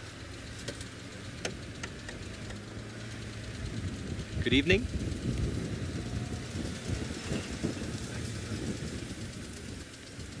Okay, so I'm going to park on the side of the road so as to do a bit of a leapfrogging. Floyd, very easy. You can see how easy I drive in the road. It's very comfortable to drive on the road here. Have you ever taken, I don't know, Floyd, if you drive, but maybe don't do it, but think about it. If you took your car and you drove on a tarmac road quite fast, it's quite comfortable, isn't it? Take your same car and drive it through the grass or through the vegetation. It's not as comfortable. Lots of obstacles, lots of things in the way. You can't move as quickly. You have to go very slowly. Holes, all sorts of things that can obscure you, and also you'll make a lot more noise. So leopards will do it. They can cover a much greater distance by walking in the road. They're quiet. There's no obstacles. He can just walk and focus on his territory, focus on moving not focus on having to navigate around branches and trees and stuff. And the road, for example, is basically just an adaptation of what game paths would be. And leopards, lions, rhinos, elephant, all these animals use game paths, natural game paths to navigate, and it's just become the part and parcel of how these animals demarcate their territories by using roads, which they just see as a big game path, a big hippo path. They're like, well, this will suit me, so why don't I'll just wave these guys past. Just a big game path for them to walk on and demarcate, so that's exactly what they want to do. Okay, well, we are going to go back over to Tristan. We're going to first stay with this lovely gentleman. Let's go to Tristan and see what his plans are for the last moments of drive.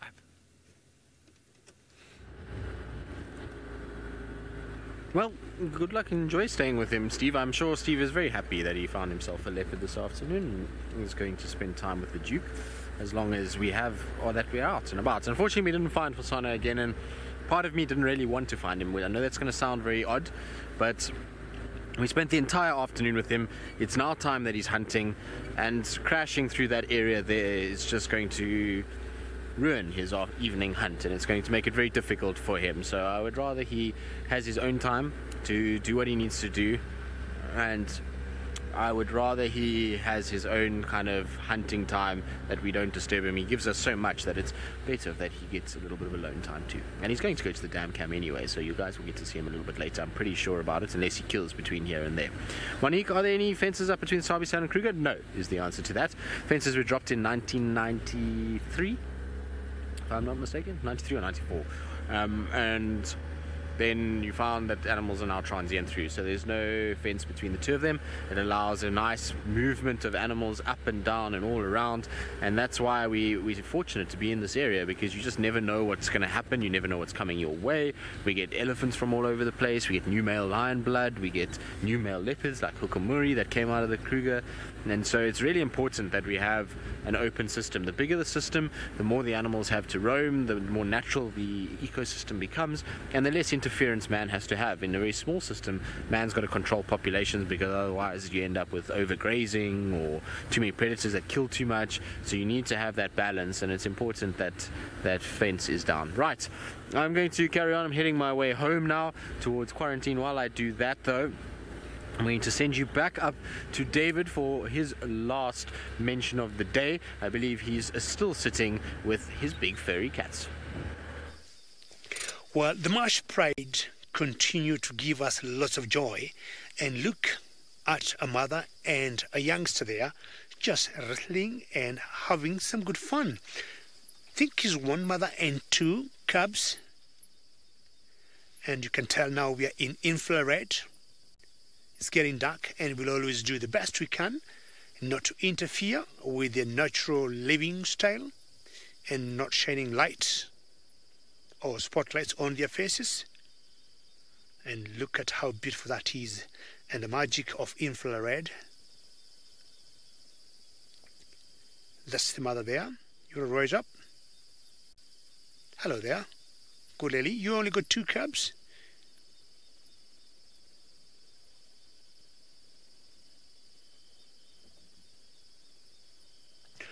Shrimp, I would say we are 1 hour ahead of Juma in South Africa, and I'm looking at my watch, and it's saying it's about 3 minutes to 7, and in Juma in Kruger National Park in South Africa it should be 3 minutes to 6. Of course now it's 2 minutes and some 55 seconds. So we have 1 hour difference between us here in Kenya and in South Africa. Thank you, Shrimp, for your question. And the mama has decided to go on the Taman Mount, and I'm sure the cubs will slowly and surely follow her. Hello there. Where is your other brother or sister? They rise up and maybe going to join the other pride we saw earlier. Rosalind, depending on the age of the lion, is anything 3 to 4 feet, depending on the age of the lion. That's an average length of a lion tail. Of course, this is a small little guy here, could be about a foot and something. But the big ones, fully grown, could be 3 going up to 4 feet, max on the fully grown ones. Just walking in the grass there. And this is exactly what I was saying earlier. As it cools off, the cats tend to be more active, and more so lions. Hello there, are you want to play, or do you just want to keep mom busy? Or are you looking for anything you can feed on in the grass? Not sure you can hear that, but there's a small little call, ooh, ooh, from the background there. And I'm trying to imagine maybe this one lioness here is trying to touch base with the pride we saw before.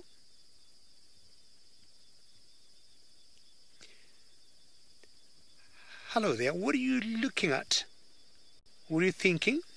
Are you trying to sniff the big engine and getting all the diesel fumes? Scratching the ground there. How beautiful it is to see her just walk in the middle of the grass. And most likely they might regroup with the rest of them. That's a good jump, good play. And any day I see lions is always a great day. And today I would say it has been a day full of cats. Going to South Africa, Tingana, Hosanna, and the Marsh Pride here, the Triangle Boys. Fantastic. What a joy. And on behalf of all teams in South Africa and in Kenya, thank you very much, and we'll see you tomorrow. Goodbye for now.